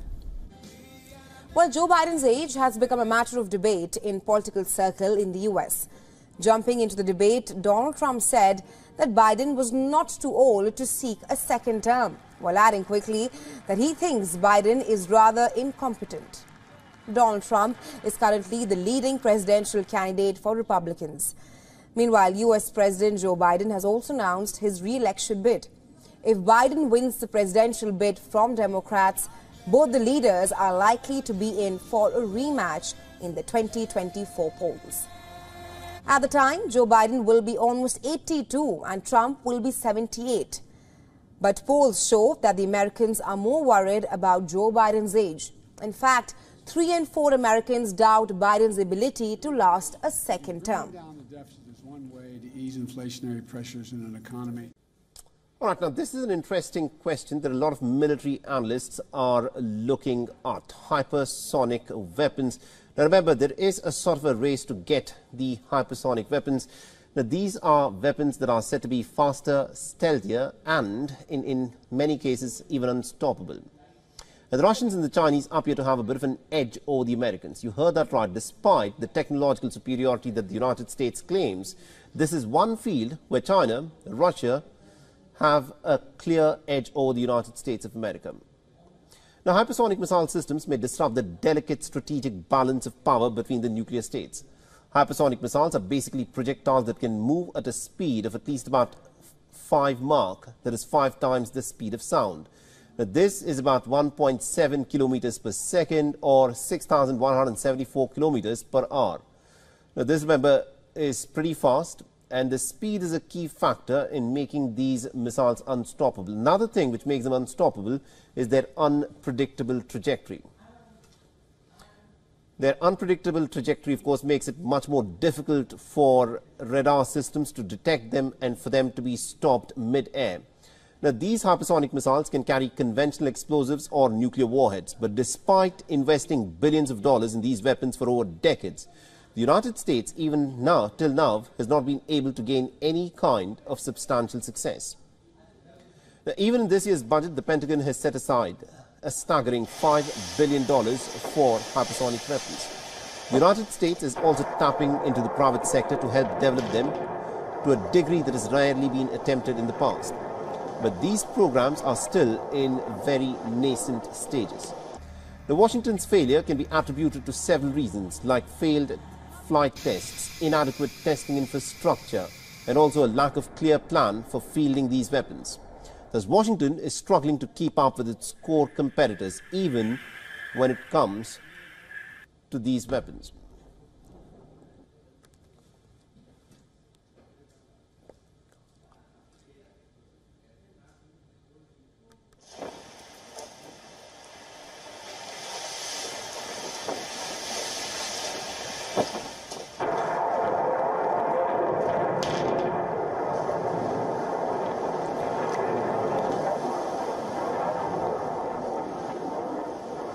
And even when it comes to fields such as artificial intelligence and biotechnology, the United States appears to be a bit behind. China is developing sophisticated hypersonic weapons. Russia has both weapons from Cold War era and has also got its new avant-garde missiles. This is a hypersonic weapon that can reach the United States, and now this should be alarming enough for Washington, as these weapons are capable of evading early warning systems of the United States. They can actually strike at the U.S. naval assets, including aircraft carriers, along with key bases around abroad. In fact, the U.S. warships are pretty much defenseless against these hypersonic attacks in the South China Sea. Ballistic as well as cruise missiles, at this moment, as the technology exists, are simply no match for the hypersonic missiles. Now, over the past decade, China too has been conducting hundreds of flight tests of hypersonic missiles. Beijing has an array of hypersonic weapons in its arsenal, and one of China's DF-27 missiles is designed to reach the so-called Second Island Chain, which includes Guam, which is a U.S. territory located in Western Pacific. While Russia is the avant-garde missile and the Kinzhal hypersonic missile, it's already using them, especially the Kinzhal missile has been used in the Ukraine war. But the United States at this moment is even yet to show a success in the testing stage of its hypersonic missiles. In other global news, 2 cargo ships are en route to Ukraine through a temporary humanitarian corridor, the first ships to do so since the Black Sea grain deal collapsed in July this year. Well, the 2 vessels, namely Resilient Africa and Aroyat, made their way to Ukraine ports. The vessels will load almost 20,000 tons of wheat for Africa and Asia. And this is to test Ukraine's ability to reopen the shipping lanes. That is ever since Russia backed out of a UN-brokered deal in July. Moscow has frequented drone and missile attacks on the Ukrainian grain export infrastructure lately. Kiev announced that the corridor last month. The corridor hugs the western Black Sea coast near Romania and Bulgaria. It is to be used to release the ships trapped in its ports since the start of the war in February 2022. The Black Sea grain deal was put in place to combat a global food crisis, a crisis that only worsened by Russia's invasion of Ukraine. Now, Ukraine and Russia are among the world's top grain exporters. Now, this is a story that we've been closely tracking on WION for the past few days. Well, the North Korean leader Kim Jong-un is now in the Russian city of Vladivostok. Now, during his ongoing visit that began on Tuesday and it still continues on, this is a step in the direction of a brewing friendship that is highly criticized and closely monitored by the West. This is being seen as a violation of UN sanction on North Korea, a claim that Russia says stands no ground. Kim is accompanied by Russian Defense Minister Sergei Shoigu, like you can see on your screens, and is in the port city to view the Russian Pacific Fleet's Marshal Shapshornikov frigate. Well, Kim also inspected Russian nuclear-capable strategic bombers and hypersonic Kinzhal missiles. Shoigu paraded a curious scheme around the facility to showcase the Tu-160, Tu-95 and Tu-22M3 strategic bombers. This weaponry forms the backbone of Russian air attack force and is capable of carrying nuclear weapons. While Kim extended an invitation to the Russian President Vladimir Putin to visit North Korea upon meeting him on Thursday. And an invitation he has since graciously accepted. Well, the meeting included a gift exchange as well, a gift fitting the profile of both the leaders. They each gained a rifle out of the exchange. While the West worries about the possibility of a highly sensitive cooperation simmering between the two nations, Kim continues to drift around Russia in a shiny convoy of flashy cars. Well, the visit has been under scrutiny since it began earlier this week. South Korea and the US have pointed out that any military cooperation with Pyongyang goes against the UN sanctions, and that the allies would ensure that there is a price to pay.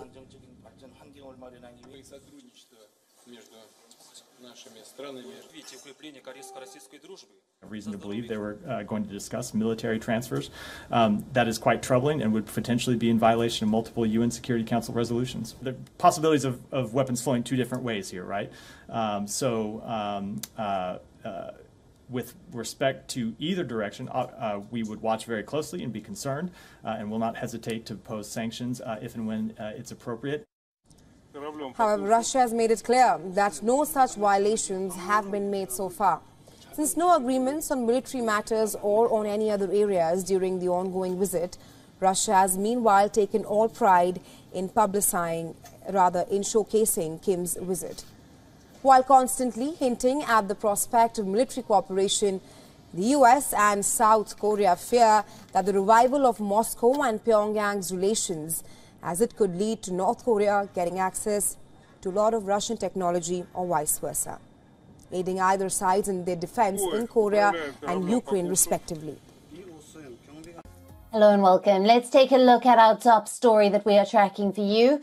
China's top diplomat Wang Yi is on a 4-day trip to Russia. Beijing and Moscow are expected to pledge deeper mutual political trust, readying for a possible landmark visit by President Putin to Beijing in October. Ahead of the Russia visit, Wang Yi traveled to Malta. 4 hours of constructive talks with White House National Security Advisor Jake Sullivan. Now, is Xi Jinping pursuing a China-led settlement to the Ukraine crisis with renewed vigor? As head of the Chinese Communist Party's Foreign Affairs Office, Foreign Minister Wang Yi will meet Russian Security Council Secretary Nikolai Patrushev. As per Russian Foreign Ministry, Wang Yi's talks with counterpart Sergei Lavrov will cover a wide range of issues, including contacts at the higher and highest levels. Now, Wang Yi is expected to lay the groundwork for Putin's visit to Beijing for the Third Belt and Road Forum after an invitation by Xi during a high-profile visit to Moscow in March. Now, Putin is not known to have traveled abroad since the International Criminal Court issued a warrant against him on grounds of illegally deporting children from Ukraine. On the 1st of September, Putin said that he expected to meet Xi Jinping soon, but did not explicitly confirm that he would travel to China again. The warrant issued just days before Xi visited Russia obligates the court's 123 member states to arrest Putin and transfer him to The Hague for trial if he enters their territory. However, China is not a party to the Rome Statute that led to the establishment of the International Criminal Court in 2002. The Chinese foreign minister's visit will also see a detailed exchange of views on issues including Ukraine. Wang Yi last visited Russia in February on the eve of the one-year anniversary of Russia's invasion of Ukraine, alarming the U.S. Back then, Washington accused the two nations of sharing a vision in which borders could be redrawn by force. Now, Wang Yi also discussed the situation in Ukraine in his weekend meetings with U.S. National Security Advisor Jake Sullivan. The U.S. and China are at odds over Russia's invasion of Ukraine.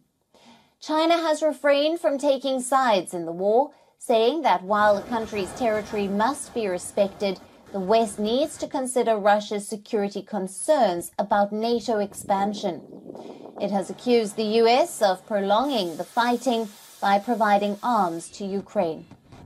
On the other hand, Western allies say the war has broken the entire security architecture built patiently on the European continent over many decades.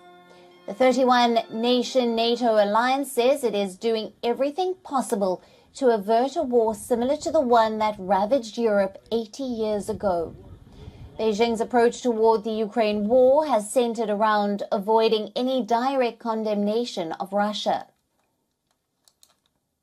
At the same time, China has managed to cast the U.S. as a strategic rival. Xi Jinping has been batting for a political settlement to the war in Ukraine, and China issued a 12-point proposal in February. Do these meetings mark a fresh peace push?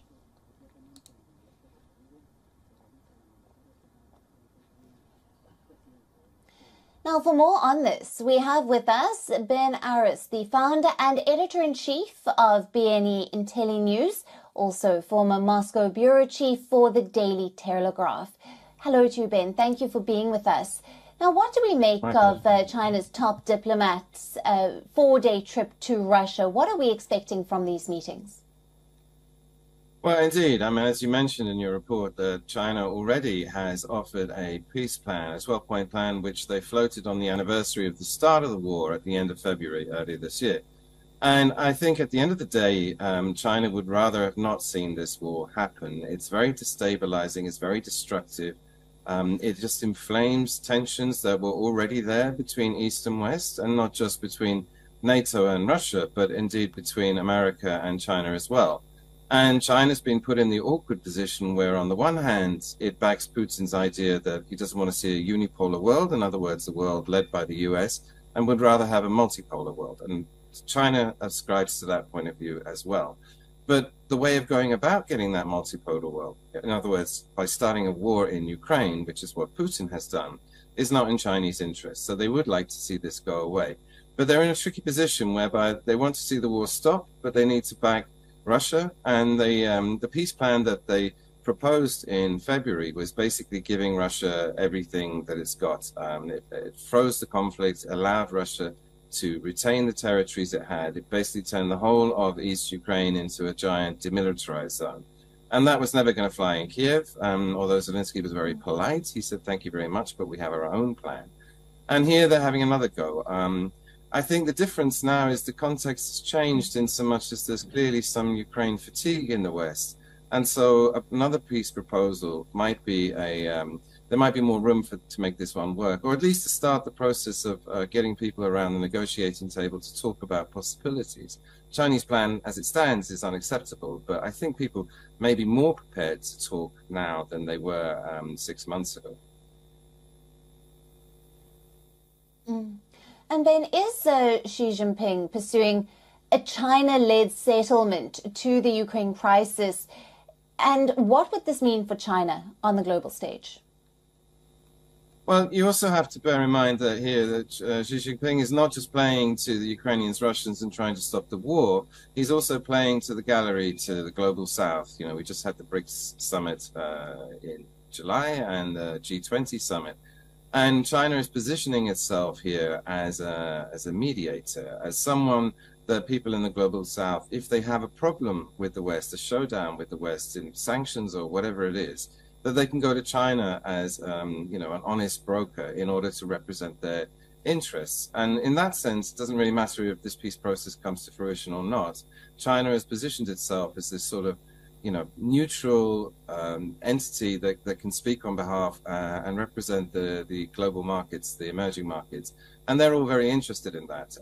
By the same token, I think a lot of the global south has not adopted sanctions against Russia because they see Russia as a useful counterweight to the West and, you know, what they perceive as bullying and weaponization of the dollar, weaponization of trade sanctions.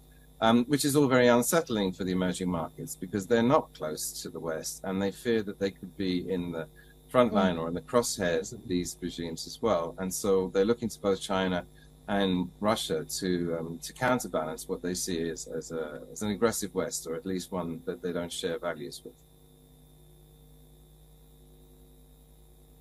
Right, and Ben, what are your thoughts on this visit by Wang being the laying of the groundwork for Putin's visit to Beijing for the Belt and Road Forum?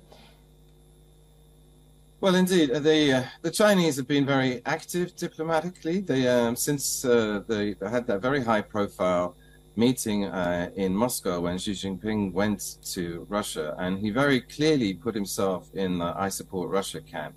At the same time, you can see that as sort of China coming out and for the first time overtly challenging the states as, you know, the preeminent power in the world, and that China was standing up and challenging America, openly defying it in the sense that America was sanctioning, condemning Russia, and China was throwing support behind Russia. And there they were putting their hand up and say, actually, we're an alternative power in the world, and you need to take us seriously. And I think all this diplomacy, this traveling around, of course, we've got the UN General Meeting this week as well, excuse me, is part of that program, is part of China sort of putting itself at top table, and it wants to talk to all sides. It would like to de-escalate its tensions with the states because those in the South China Sea are extremely fraught. But it's a long, slow process of diplomacy. And so we're seeing the Chinese foreign minister, you know, talking to the Russians, Putin going to Beijing later this year, but at the same time, the Chinese met with Jake Sullivan, the U.S. security advisor, and so they're trying to do sort of classic diplomacy in rather a tense situation. Right, Ben, thank you very much for being with us and your valued insights there. My pleasure. And now let's get you some updates from the Russia-Ukraine war. Ukraine says it has recaptured more territory on the eastern front. It claims to have retaken 2 square kilometers of land around the strategic Bakhmut city. Now, this is being seen as a major gain for Ukraine as it ramps up its counteroffensive against Russian forces. Now, Kiev says that it has recaptured the eastern village of Klishchivka.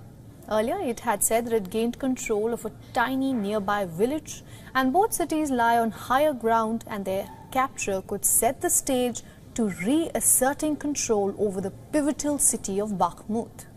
Ukraine claims that its troops have liberated about 51 square kilometers near Bakhmut since the start of the counteroffensive. And overall, they have been able to regain more than 260 square kilometers in the south. Now, Russia has not confirmed these advances yet. Ukrainian President Volodymyr Zelensky has meanwhile praised its troops for the recaptures. А особливо відзначу сьогодні воїнів, які крок за кроком повертають Україні своє, саме в районі Бахмуту. 80-та бригада ДШВ, 5-та окрема штурмова бригада славетна 95-та та об'єднана штурмова бригада Національної поліції «Людь», Кліщівка, молодці. Meanwhile, Russia's defense ministry said that its forces downed 3 Ukrainian drones over southwestern Crimea on Sunday. Officials say that no damage has been reported during the attacks. Earlier, Russia's defense ministry said that air defense systems also destroyed a Ukrainian drone over Russia's Belgorod region.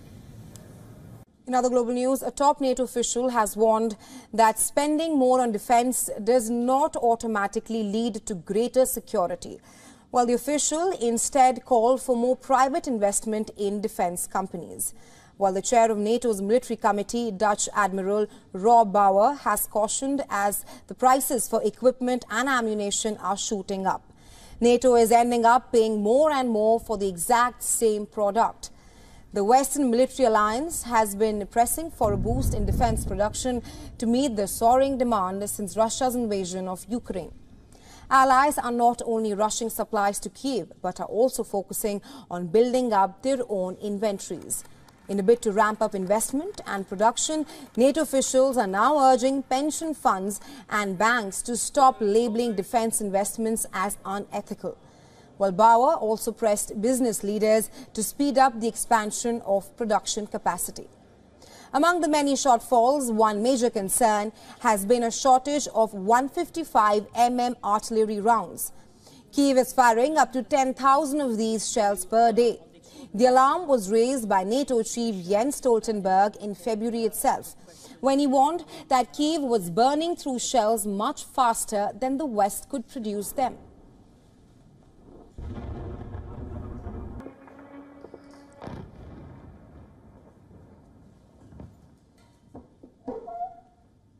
Meanwhile, former U.S. President Donald Trump is back in headlines. But this time, it is not about his indictments. In fact, it is not about his actions at all, but rather about what he said.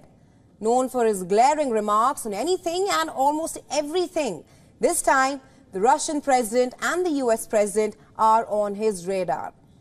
Taking a jibe by the U.S. President Joe Biden, the Republican frontrunner said he had been in the White House. The Russia-Ukraine war would have never started. That's what Trump exactly said. Trump further added that he told the Russian President Vladimir Putin that it would be a mistake to start a war. Take a listen.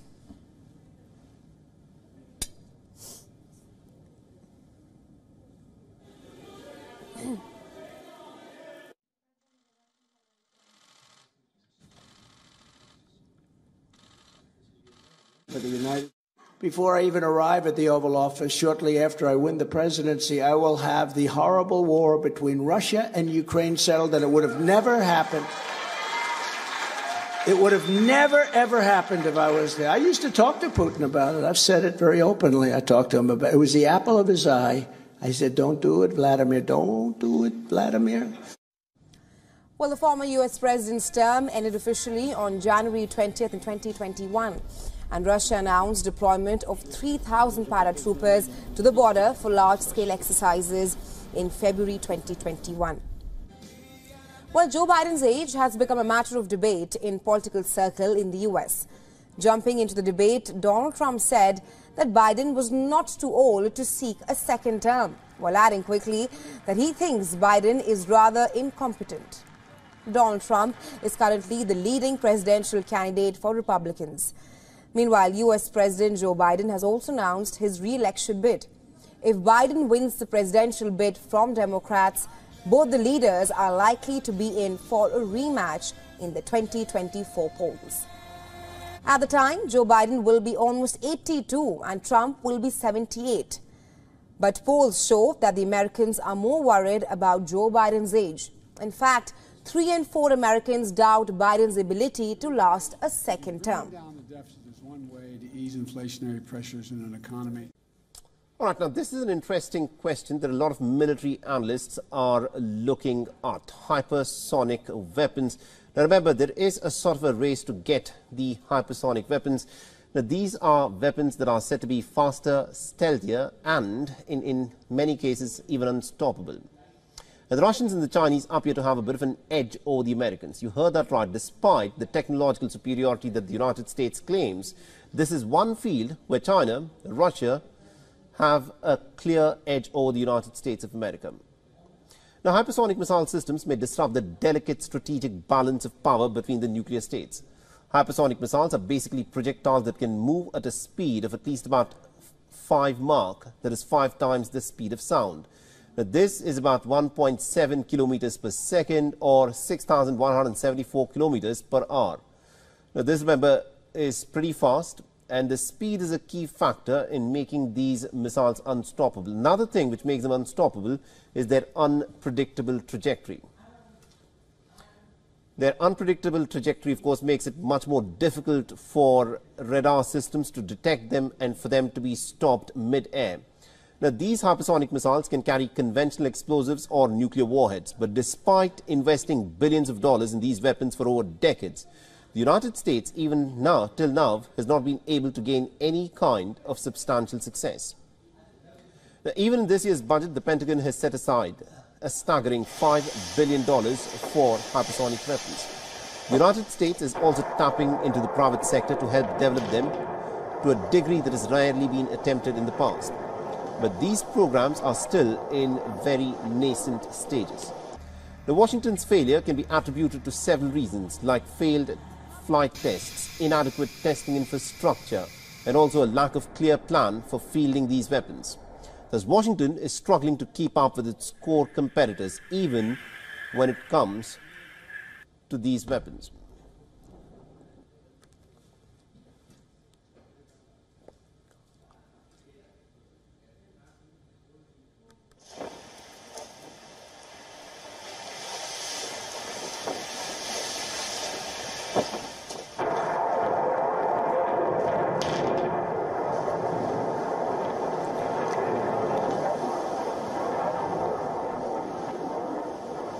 And even when it comes to fields such as artificial intelligence and biotechnology, the United States appears to be a bit behind. China is developing sophisticated hypersonic weapons.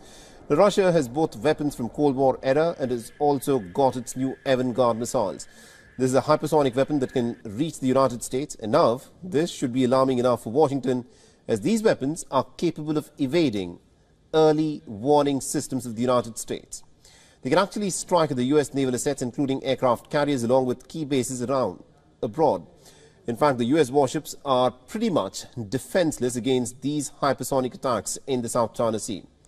Ballistic as well as cruise missiles, at this moment, as the technology exists, are simply no match for the hypersonic missiles.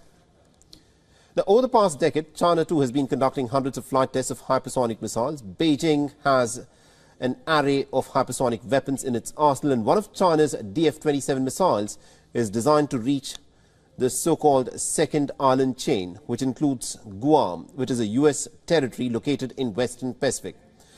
While Russia is the avant-garde missile and the Kinzhal hypersonic missile, it's already using them, especially the Kinzhal missile has been used in the Ukraine war.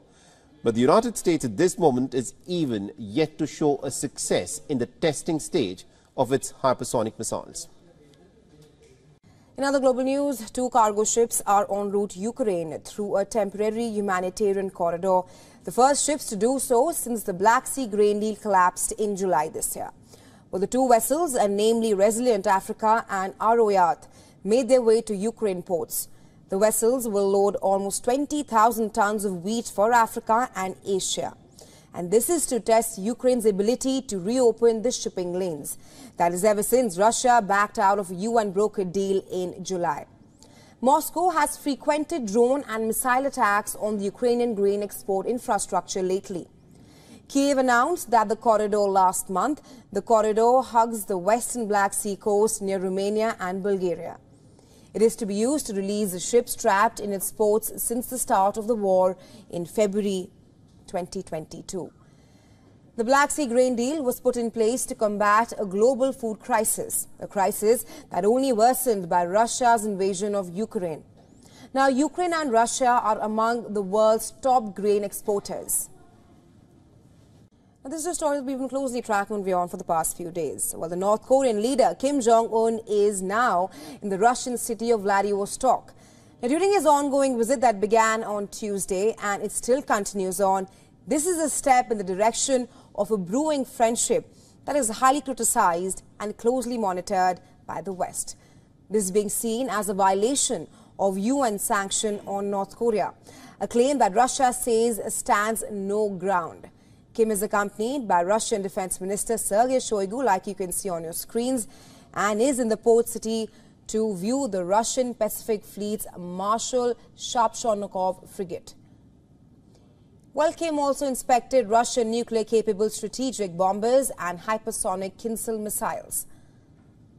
Shoigu paraded a curious scheme around the facility to showcase the Tu-160, Tu-95 and Tu-22M3 strategic bombers. This weaponry forms the backbone of Russian air attack force and is capable of carrying nuclear weapons. While Kim extended an invitation to the Russian President Vladimir Putin to visit North Korea upon meeting him on Thursday. And an invitation he has since graciously accepted. Well, the meeting included a gift exchange as well, a gift fitting the profile of both the leaders. They each gained a rifle out of the exchange. While the West worries about the possibility of a highly sensitive cooperation simmering between the two nations, Kim continues to drift around Russia in a shiny convoy of flashy cars. Well, the visit has been under scrutiny since it began earlier this week. South Korea and the US have pointed out that any military cooperation with Pyongyang goes against the UN sanctions and that the allies would ensure that there is a price to pay.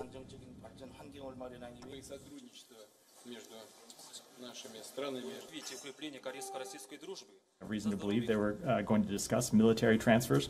That is quite troubling and would potentially be in violation of multiple UN Security Council resolutions. The possibilities of weapons flowing two different ways here, right? With respect to either direction, we would watch very closely and be concerned and will not hesitate to pose sanctions if and when it's appropriate. However, Russia has made it clear that no such violations have been made so far. Since no agreements on military matters or on any other areas during the ongoing visit, Russia has meanwhile taken all pride in showcasing Kim's visit. While constantly hinting at the prospect of military cooperation, the US and South Korea fear that the revival of Moscow and Pyongyang's relations, as it could lead to North Korea getting access to a lot of Russian technology or vice versa, aiding either sides in their defense in Korea and Ukraine respectively. Hello and welcome. Let's take a look at our top story that we are tracking for you. China's top diplomat Wang Yi is on a 4-day trip to Russia. Beijing and Moscow are expected to pledge deeper mutual political trust, readying for a possible landmark visit by President Putin to Beijing in October. Ahead of the Russia visit, Wang Yi traveled to Malta. 4 hours of constructive talks with White House National Security Advisor Jake Sullivan. Now, is Xi Jinping pursuing a China-led settlement to the Ukraine crisis with renewed vigor? As head of the Chinese Communist Party's Foreign Affairs Office, Foreign Minister Wang Yi will meet Russian Security Council Secretary Nikolai Patrushev. As per Russian Foreign Ministry, Wang Yi's talks with counterpart Sergei Lavrov will cover a wide range of issues, including contacts at the higher and highest levels. Now, Wang Yi is expected to lay the groundwork for Putin's visit to Beijing for the Third Belt and Road Forum after an invitation by Xi during a high-profile visit to Moscow in March. Now, Putin is not known to have traveled abroad since the International Criminal Court issued a warrant against him on grounds of illegally deporting children from Ukraine. On the 1st of September, Putin said that he expected to meet Xi Jinping soon, but did not explicitly confirm that he would travel to China again. The warrant issued just days before Xi visited Russia obligates the court's 123 member states to arrest Putin and transfer him to The Hague for trial if he enters their territory. However, China is not a party to the Rome Statute that led to the establishment of the International Criminal Court in 2002. The Chinese foreign minister's visit will also see a detailed exchange of views on issues including Ukraine. Wang Yi last visited Russia in February on the eve of the one-year anniversary of Russia's invasion of Ukraine, alarming the U.S. Back then, Washington accused the two nations of sharing a vision in which borders could be redrawn by force. Now, Wang Yi also discussed the situation in Ukraine in his weekend meetings with U.S. National Security Advisor Jake Sullivan. The U.S. and China are at odds over Russia's invasion of Ukraine. China has refrained from taking sides in the war, saying that while the country's territory must be respected, the West needs to consider Russia's security concerns about NATO expansion. It has accused the U.S. of prolonging the fighting by providing arms to Ukraine. On the other hand, Western allies say the war has broken the entire security architecture built patiently on the European continent over many decades. The 31-nation NATO alliance says it is doing everything possible